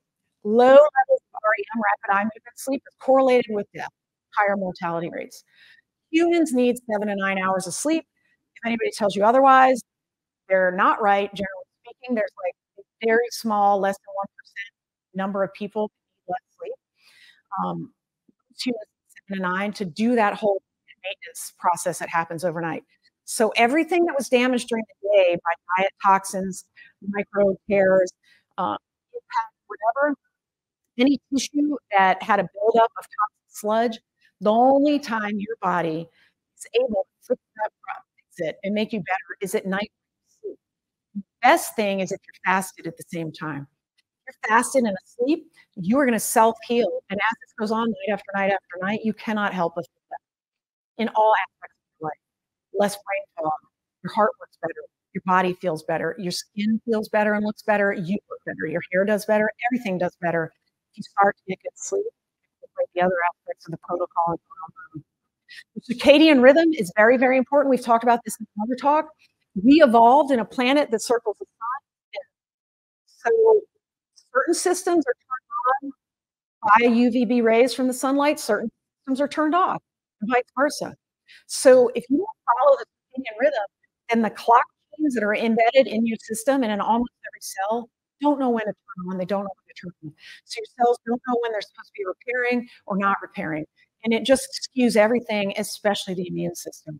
So having high quality sleep attached to a good circadian rhythm is a fundamental part of the bone-on-bone protocol. And then at night, while you're asleep, the adenosine is cleared out of your brain, which builds up over the day and causes sleep pressure, right? Caffeine works, by the way, by blocking the adenosine receptors. So you get this false sense of low levels of adenosine, so low sleep pressure. Your brain is detoxified at night. Neuroplasticity, this is when new neuron connections are made, when memories are cemented, and learning happens. The cells can maintain themselves systemically at night. The mitochondria is repaired and fixed at night. And then all of this is dependent upon the cycle of light and dark, melatonin. Again, another reason to avoid steroids. But anyway, good sleep, hugely important. One simple tool you can incorporate that actually works better than almost anything. Sleep and exercise are better than any known pharmaceutical. Okay, so here's some basic hints. I send people for sleep studies all the time. If you think you have sleep apnea, or if the person that is sleeping in the area thinks that you have sleep apnea, go get tested. It's highly associated with cognitive decline, stroke, other problems. There's no reason to not go get tested. There's new technology. There's new CPAPs that work better than the old ones. So sleep studies should be done. Your core body temperature has to drop for good sleep. So optimal temperature of the room is 65 degrees, believe it or not. Try to avoid ice baths before bed because paradoxically, if you're surrounded by cold temperature, your core heats up and then that messes up your sleep. Routine, stay on schedule. Don't go to bed at one time during the week and then blow it out every weekend. Get what's called social jet lag that way, and then your circadian rhythm is just completely messed up. A dark room, almost no light is better than anything. If you have to have light in your room, it should just be red light and it should be at floor level. You should avoid screens if at all possible, particularly small screens. If you have a TV, at least turn that TV to warm settings so there's less blue light. You want to limit stimulants like caffeine and things like that after about 12 or 1 in the afternoon because the half-life of caffeine is about 12 hours. And then you want to avoid alcohol within hours of sleep because it causes fragmented sleep. That's just been shown in some clinical studies. So there's some hints for better sleep. Again, all of this is in Bone on Bone, which you can get and just read over and over again to help feel better and fight back against the medical industry. The question is, do grounding blankets help with sleep? Honestly, I have not read any studies on that, but I'm happy to do that and then maybe write a little blog about it. I don't have data to answer that question, but we'll take a note of that question. That's a good question. Next slide. Wait, whoa, was that the next slide? No? Okay, next slide. Okay, diet, I think after, well, I really don't know the best order of all of this. I think mindset probably, because you really need to believe in yourself to do this and have an optimistic, positive mindset. Sleep, hugely important. Diet, massively important. I like the Mediterranean diet more than any other dietary pattern out there because it's not only complete with micronutrients and good fats, but the whole lifestyle encourages cooking whole foods at home, eating within certain time frames, eating with friends and family, and being social. Okay, and social connections are really the only thing that's ever been proven to prolong health span in life. anything else. So maintaining good, solid relationships with friends and family is going to help you more than any of the fancy, schmancy things like hyperbaric oxygen baths, or this and that, or all the stuff you hear on the wellness channels. Just having really good friends and family cooking at home with healthy whole foods, the Mediterranean diet, is your number one weapon. It prevents, and this is proven in hundreds, if not thousands of studies, prevents non-communicable diseases like cancer, Alzheimer's, arthritis, diabetes. If you adhere to the Mediterranean diet, you in general have fewer of these lifestyle diseases than other people. And then if you have problems with chronic inflammation and oxidative stress and the diseases that are associated with that, if you incorporate this diet and stick with it, all of the symptoms get better. You may not necessarily cure the disease, but you will not have any relevant clinical symptoms if you stick to this kind of a lifestyle. So what foods should you consume that are on the Mediterranean diet? So basically, it's just an anti-inflammatory. So the number one thing to do is to avoid as many ultra-processed foods as possible, particularly fast food. You could just do that, you're halfway there to the Mediterranean diet. Most ultra-processed foods, if not full of chemicals, are filled with advanced glycation end products, which then glom onto your connective tissues and make you feel like crap, and are highly anti-inflammatory and induce a leaky gut. So we want to avoid ultra-processed foods. What does that mean? You got to go buy actual fruits, actual vegetables, actual beans, things like that, and make the food yourself. Most of these foods are very high in what we call phytochemicals, which is plant chemicals, and those are micronutrients. Okay, that's going to be your flavonoids, your phenols, your terpenes, things like that. All of the little chemicals that are found in the fruits, vegetables, leaves of the plant matter that we eat, vegetables. Each of those nutrients helps your cells function better, protect the cell membrane, reduce those transcription factors that turn on inflammation, and help the whole repair capacity. Dietary fiber is high in this diet.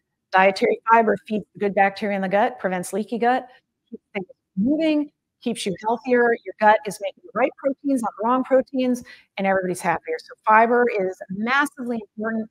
And if you're eating 8 to 9 servings of fruits and vegetables a day, you're going to get enough fiber. If you're not, you can always supplement with fiber. Just add inulin or psyllium husk to whatever you're cooking. This diet is high in omega-3 polyunsaturated fatty acids. Now, the traditional Mediterranean diet is heavy in seafood. I personally kind of avoid seafood these days because of the commercial fishing industry and the pollution. And a lot of the fish that you buy at the grocery store is injected with dye to make it look pretty and is farm raised, which means they're feeding it omega-6 sources of food, not algae. So a lot of the farm raised fish does not even have omega-3. I supplement with omega-3. That's how I get my omega-3. But traditionally in the Mediterranean diet, it was heavy in seafood. And omega-3s are very anti-inflammatory, very pro-healing. They're not even really treated like fat in your body. They're not stored. They're used all the time because they're so integral to brain health, health of your neurons, health of the immune system, health of the cell membrane. So omega-3 is one of my go-to supplements that everybody should be on all the time because they're just too healthy. That's true for. And then this diet is high in olive oil. Olive oil is a monounsaturated fat, okay?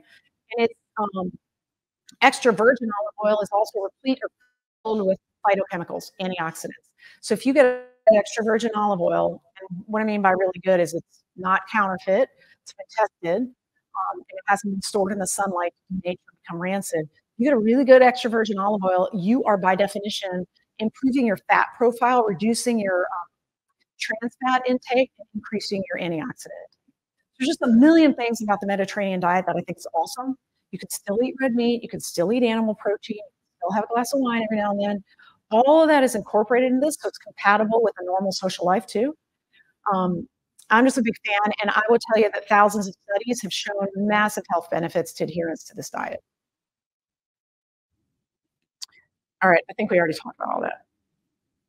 Okay, just really quickly, the Osteoarthritis Initiative study, which is a very large study that's been ongoing in the States for a while, they looked at 4,358 people that participated in the study, and they were specifically looking at the adherence to the Mediterranean diet type and the presence of arthritis. And they found the people with the highest adherence to the Mediterranean diet had almost 20% less knee arthritis, so 1 in 5. So that's a massive reduction. No drug can do that for you, okay? They also had the side effect of having less death of all cause, lower BMI, meaning they were not as adipose filled, and less diabetes. And this was related, the authors felt, to the anti-inflammatory and antioxidant properties found in this diet.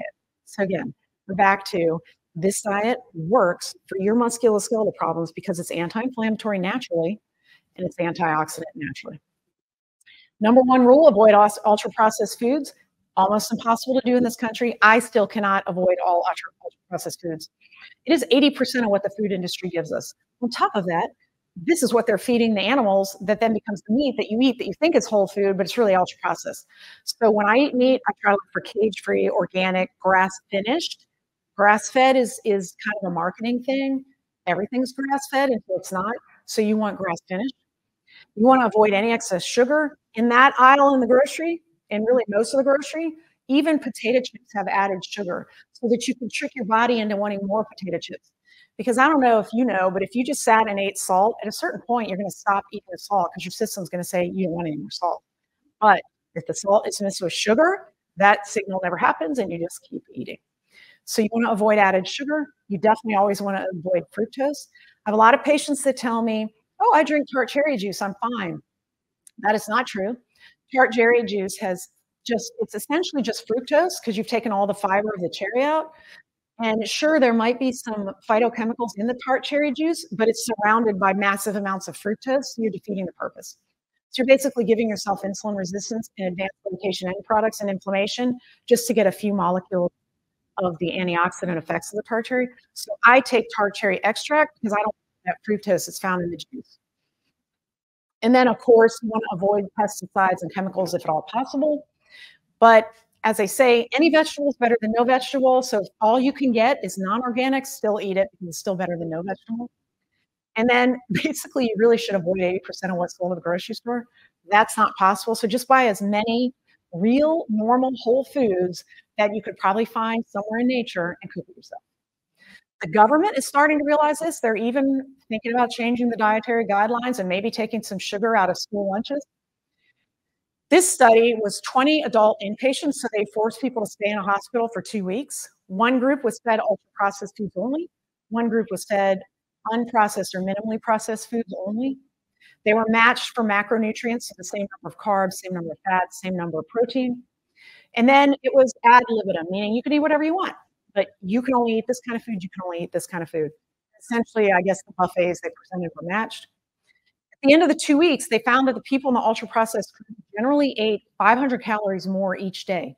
So the school of thought, old school, was 3,500 calories as a pound. So that means if you're on an ultra-processed diet, you're automatically going to gain a pound a week just because of the diet. And you're eating the same number of calories as the other group, but the other groups, I'm sorry, the same amount of food, but the other group is just naturally stopping themselves from wanting more because they're eating food that doesn't have sugar mixed with salt mixed with fat and becomes highly addictive. The body weight changes were highly correlated with the diet differences. So obviously the ultra-processed group lost muscle, got fatter, et cetera.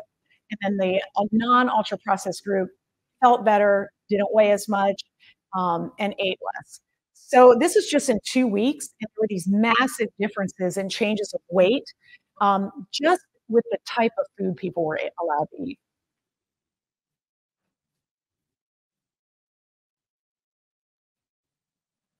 Next slide. Okay, so my answer to that doctor's comment before is that yes, nature does make things better than man. So he must think that potato chips are better than potatoes, that hamburgers are better than a grass-fed steak you cook yourself at home, that a milkshake's better than milk. I can go on and on. Cheetos are better than cheese, et cetera, et cetera. I don't agree with that. I think our synthetic things are not as good as our natural things. So I would rather that you take ginger, turmeric, tart cherry extract, omega-3, then take a bunch of Celebrex or take a bunch of ibuprofen. Now, I still prescribe these things, and my patients still need it, but they need it less often, and they have fewer side effects, and they just feel better. So I think you should go for natural things as a part of your lifestyle change. Go back. Just so you know, with ultra-processed foods as well, the lists on the left are ingredients that the FDA has said are fine and safe and not damaging.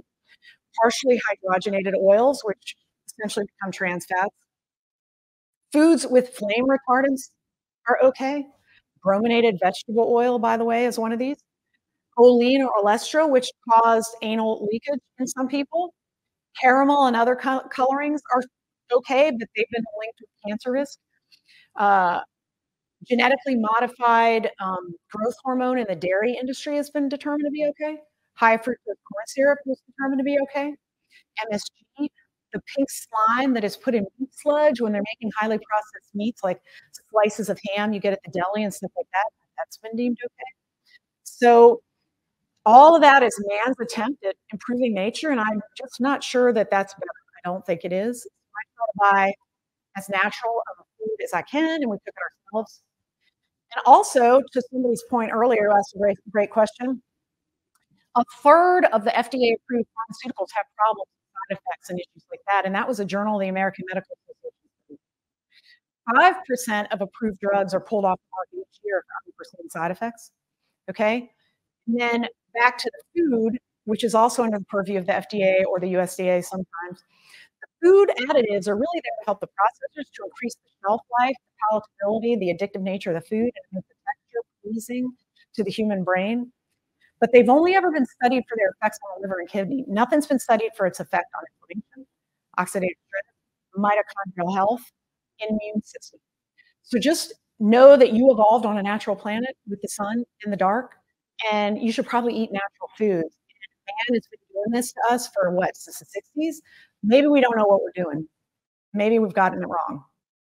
So in summary, if you want to self-manage and fight back against chronic inflammation, oxidative stress, mitochondrial failure, if you want to feel better and have less symptoms from arthritis and connective tissue disorders, get good sleep, avoid stress, try to incorporate the Mediterranean diet into your life, which will help with weight loss and avoiding insulin resistance and metabolic syndrome. Exercise, which we didn't really get into too much in this talk. And personally, I think you should still take antioxidants and natural anti-inflammatories. All of this is going to be discussed in Vocal Bone, which is available this month. It's getting published this month. It's available for pre-order now on Amazon and Barnes & Noble, actually. So antioxidant therapy, I take antioxidants every day because I know being surrounded by pollution, having stress, my job is stressful, and not having a perfect diet, I'm producing too many reactive oxygen species for my system to handle. So I take antioxidants to help that. And this is due to excess nutrient processing and often just due to lack of cofactors. For instance, 60% of Americans are magnesium deficient. Magnesium is a cofactor for hundreds of enzymatic reactions in the body. A lot of us are zinc deficient. Zinc is a cofactor for hundreds of processes, so on and so forth. So I try to give my body every single micronutrient possible so that it functions at an optimal level, and hopefully I'll have a great health span. I don't want to accumulate reactive oxygen species because they cause lipid peroxidation, which is when you damage the fatty cell membrane. It disrupts the cell membrane, which means none of the channels and receptors will work right. It causes proteins to misfold or unfold, and that's not good. And then it damages DNA. So I want to collect all these extra reactive oxygen species that are excessive. Some are normal, and some are the excessive. And then I want them to be neutralized by antioxidants. So I try to eat as many fruits and vegetables a day, but obviously 9 is a lot when you're super busy. So I take supplements, yes, antioxidants. And then dietary polyphenols and HA have been shown to be useful in many studies. And we're starting to learn more and more. Again, it's almost impossible to study health completely. And look at molecule studies for like looking at vitamin E, looking at vitamin C. They're very short-term studies, and they don't talk about any other aspect of a person's life. So I'm just going with common sense that if you are healthy and you eat right and you sleep well and you take healthy supplements, you're probably better off than not. But are there great randomized, placebo-controlled, double-blind studies? No. But are there tons of studies looking at the Mediterranean diet that show overall much better health and happiness? Yes.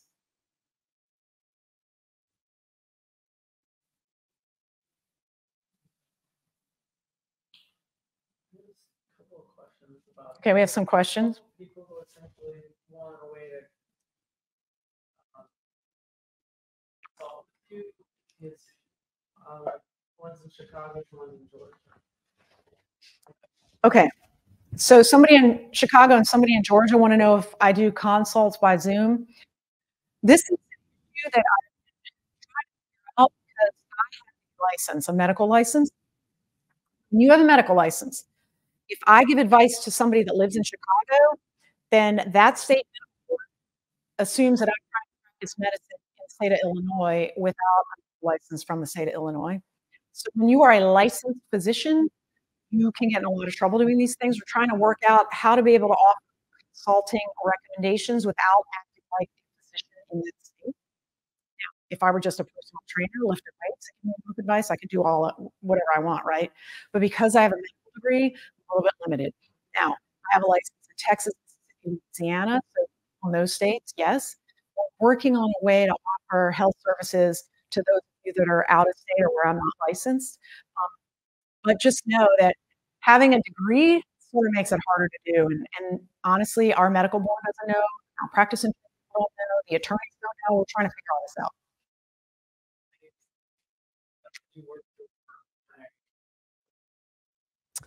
out. One lady wants to know what I work through her primary care doctor. Well, if the primary care doctor wants that, potentially, yes. But okay. So this is somebody with osteoporosis who's tried natural remedies to prevent it. Yeah, sometimes if your osteoporosis is bad enough, you do need to go on some of the drugs. Now, granted, they're not great drugs. There are some newer ones that are working a little bit better, like selective estrogen, some of the biologics. But once you get up to osteopenia or better, some people can get off of those medicines. In fact, taking holidays recommended, and then you can just maintain with calcium D3, K2, and resistance exercise. That's probably the most important. But yeah, I mean, I'm happy to work with whomever if it's possible. So my recommendations for some active supplements to make your arthritic or musculoskeletal connective tissue work better.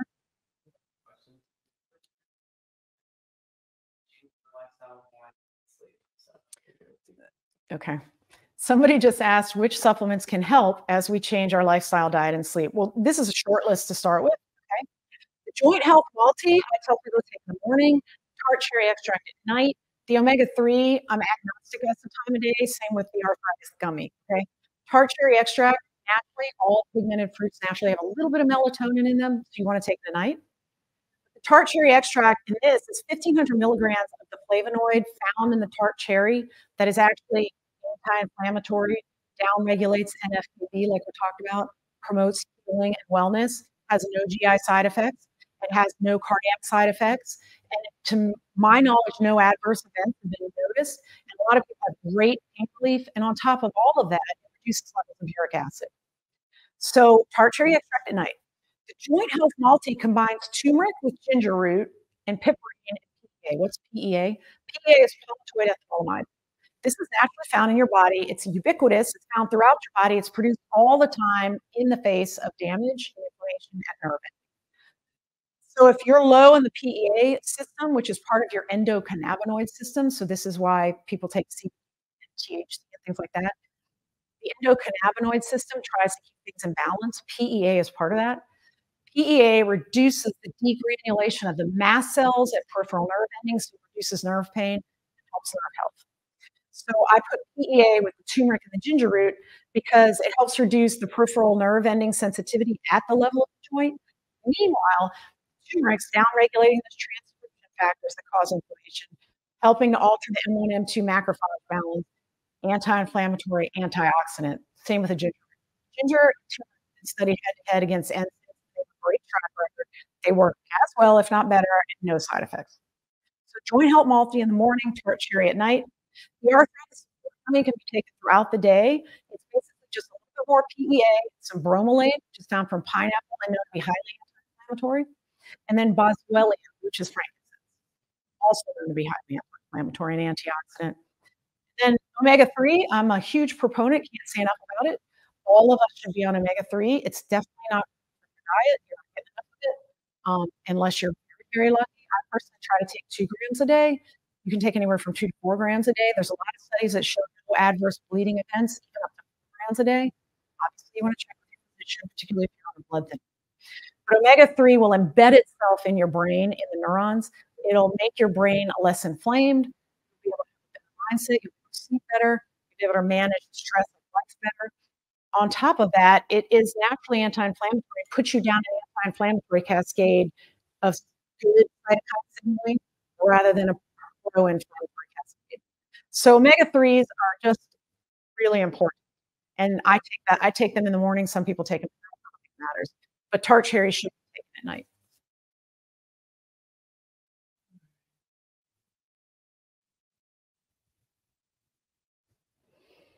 So that's my book, Bone on Bone. I've spent a lot of time on this on weekends for the past couple years. Thanks to Ben Bella Books, who are my publisher and their editor, we were able to make it into a better framework and a little bit more concise language. And it's really meant to be kind of, I think of it as a common sense guidebook that tells you the science behind why all of this works and how to incorporate the protocol into your lifestyle. And I don't want you to beat yourself up and think you have to make massive changes overnight or nothing's going to work, because that just induces stress, which is bad. Just pick an area of your life that you know you can improve a little bit and start there. Because what inevitably happens is as you just, let's say, 2% better from one move you make, let's say you stop drinking red Coke. Let's say you stop drinking for a month any beverage that has high fructose corn syrup in it or heavy levels of fructose like juice. After that month, you're going to feel so much better that you're going to want to make a second move. And you're just going to be accretive. You're just going to add steps. So this is going to build on itself naturally. So you don't need to make some elaborate calendar. If I don't do this, I'm going to give up. Nope, because you're going to have a positive mindset about this. And you're just going to do the steps you can do. Some people are shift workers. This thing's going to be tough for them. I get it. But you incorporate the rest of the protocol until you can get good sleep. So hopefully this helps you out. I did it because I wanted to have a bigger impact and get all of this knowledge out to people who I can't talk to in the clinic about it. And that's why I wrote the book. So Bone on Bone kind of goes over inflammation, how it affects your joints, musculoskeletal system, and how to combat all of that. You got a question? No, that's not you. Oh yeah, that's not me. I use AI to make that picture, which is kind of scary. It actually went to the website, my Warner Orthopedics website, described me in words, and then started making pictures. I had to change it because it started with brown eyes and different glasses, so different prompts. But I wanted to play with it, and that's what we ended up with. And then that is the cover of my book. That's also available. Oh yes, it just came out in Audible as well. If you commute a lot or you prefer to listen to books that way. All right. Any further questions? Okay, we got questions. All right. We have impatient kids. Angela, thank you. I'm literally crying right now. I'm adorable, but now I have. Angela is recovering from a fusion, I assume a lumbar fusion or cervical, and says she's maybe not doing so well, but she feels good about it, that she has hope now. Good, Angela, because one of the messages I impart in Bone on Bone is I want you to avoid surgery and avoid drugs, but if you have to take drugs or you have to have surgery, the outcome should be better. So hopefully, you've already had the fusion. What's done is done. The past is a past. Going forward in the future, I think you can have a better outcome if you start to incorporate the steps of this protocol.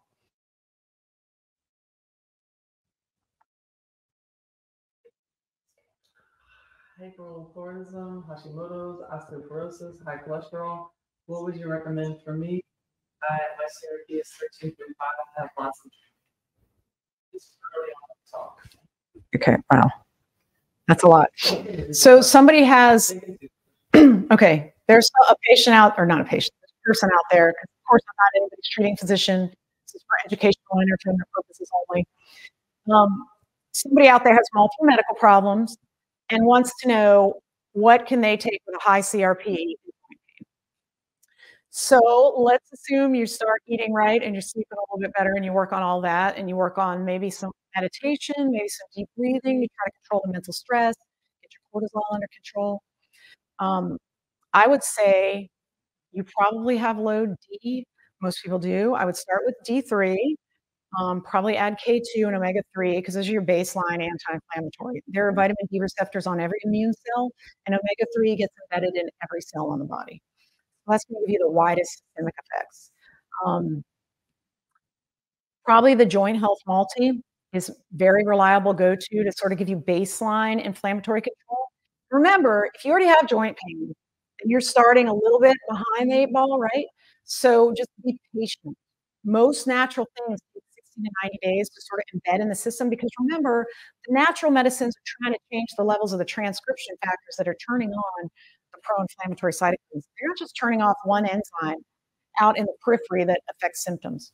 So it takes longer. So you're trying to make systemic changes.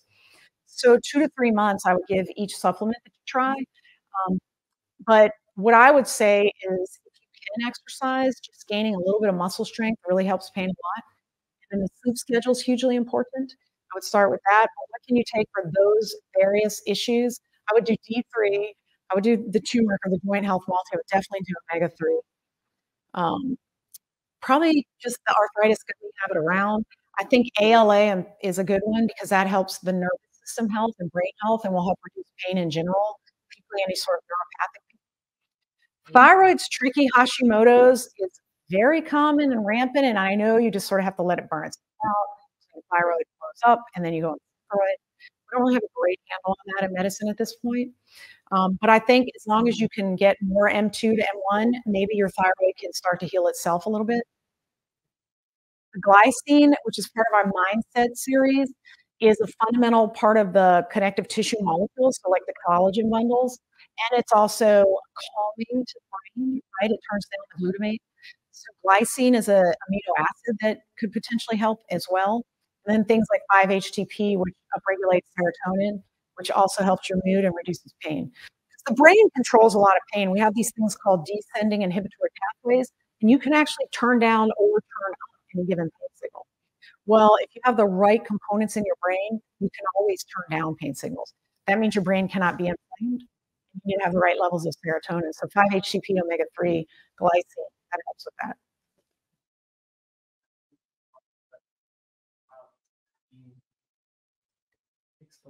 I don't, what? Stacking. She wants to know about stacking? No, I'm telling you to clarify. Okay. Stacking supplements. So if you have one condition, you can take supplements for that condition, but then to add another one, you can take supplements for that condition, so you can stack. Some conditions respond to multiple supplements. So like omega-3 is going to help you with autoimmune as well as with prothrombotic states, as well as with highly inflammatory conditions. D3 is going to help almost all conditions. Most people are magnesium deficient. Most people are zinc deficient. So there's some fundamental supplements that help all problems, and then you can get a little bit more specific after that. Cholesterol, high levels of cholesterol in your serum is usually related to insulin resistance, so berberine helps with that. Most fat in your bloodstream is not from dietary fat, not what you eat. It's actually sugar or fructose that has been processed into fat. That's the kind of dirty truth of it all that has probably been hidden from you. You really have to manage the glucose, which means berberine, and obviously changing your diet.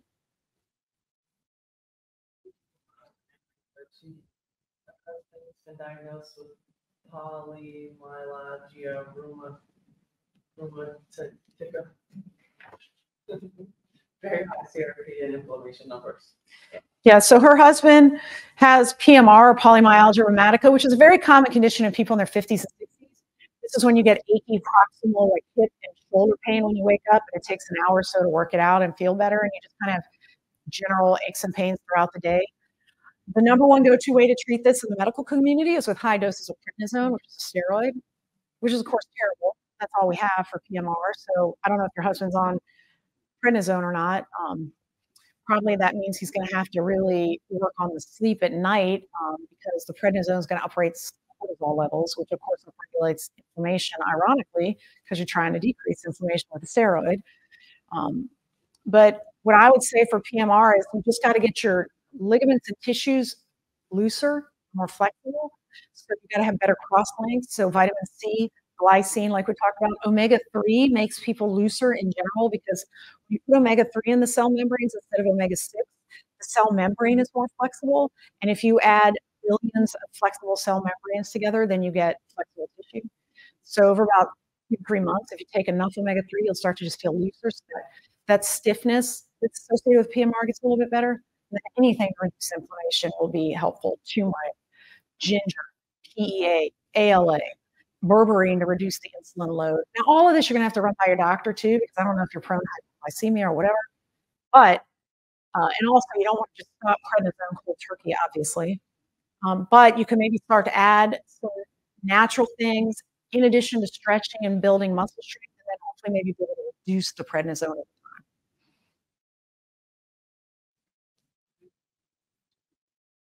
Are you aware of any compounded estrogen blocker meds? Am I aware of any compounded estrogen blocking meds? So this I would assume to be receptor blockers or selective estrogen receptor blockers. Raloxifene is one that's used for osteoporosis.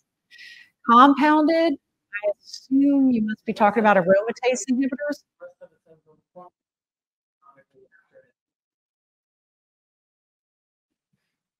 Oh, this is, somebody's asking a question about estrogen blocker drugs that are with them that they're taking after. This is the whole thing, aromatase inhibitors like tamoxifen, Arimidex, et cetera. I assume that's what you're talking about. And I think the recommended time frame to be on those drugs just went up to 10 years to prevent recurrence of cancer. But they do have a lot of musculoskeletal side effects. There's no great answer to this problem because if you've had cancer, you obviously don't want the cancer to come back. And that's what these drugs prevent. Some of the cancer doctors will change the drug, change the dose. They'll work with you if you're having a lot of musculoskeletal side effects. But I would not recommend getting off of those drugs because they do prevent the cancer from recurring. You're just going to have to treat the aching pain and the inflammation around it with all of the supplements I already talked about. And then having a solid sleep schedule is going to really help. Being exposed to sunlight in the morning, dimming down the lights at night helps with the sleep schedule. And then working on muscle strength really helps joint pain as well. You're going to have to do all the other tools because I don't think that you want to have a cancer recurrence just to get off those meds. And I don't think there's a great compounded alternative to the ones that have been studied in terms of cancer recurrence. CRP is C-reactive protein. That is a protein produced by the liver when you are in a pro-inflammatory state. So it goes up when you have an infection.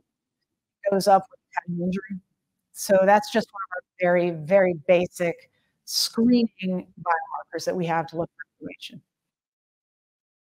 Yes.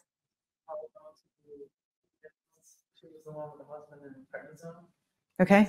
He is on prednisone. He has trouble sleeping. Sugar sickness, and the doctor said the diet is important, but the sugar needs to go. He was sugar at. So this doctor mentioned it. Yeah. So the gentleman with PMR. His physician told him that the diet doesn't matter, but sugar has to go. I don't agree that diet doesn't matter. I think that does matter, but I totally agree that sugar has to go. That is part of the Mediterranean diet. Too much sugar builds up the gas glycation end products in your body, which make all connective tissue stiffer. So it's just going to make you feel bad even if you didn't have PMR. It causes insulin resistance, which means your muscle can't respond to load properly, your bone can't respond to load properly, and all of your chronic pain modifiers in the brain and the nervous system are regulated, you have more pain. So yeah, getting sugar under control is really, really important. We help people with that all the time. I've even used naltrexone for sugar addiction. Sugar is highly addictive and good for you if you've been able to cut down the sugar. It takes a long time to do it. It probably takes 5 to 6 weeks, just like any addiction.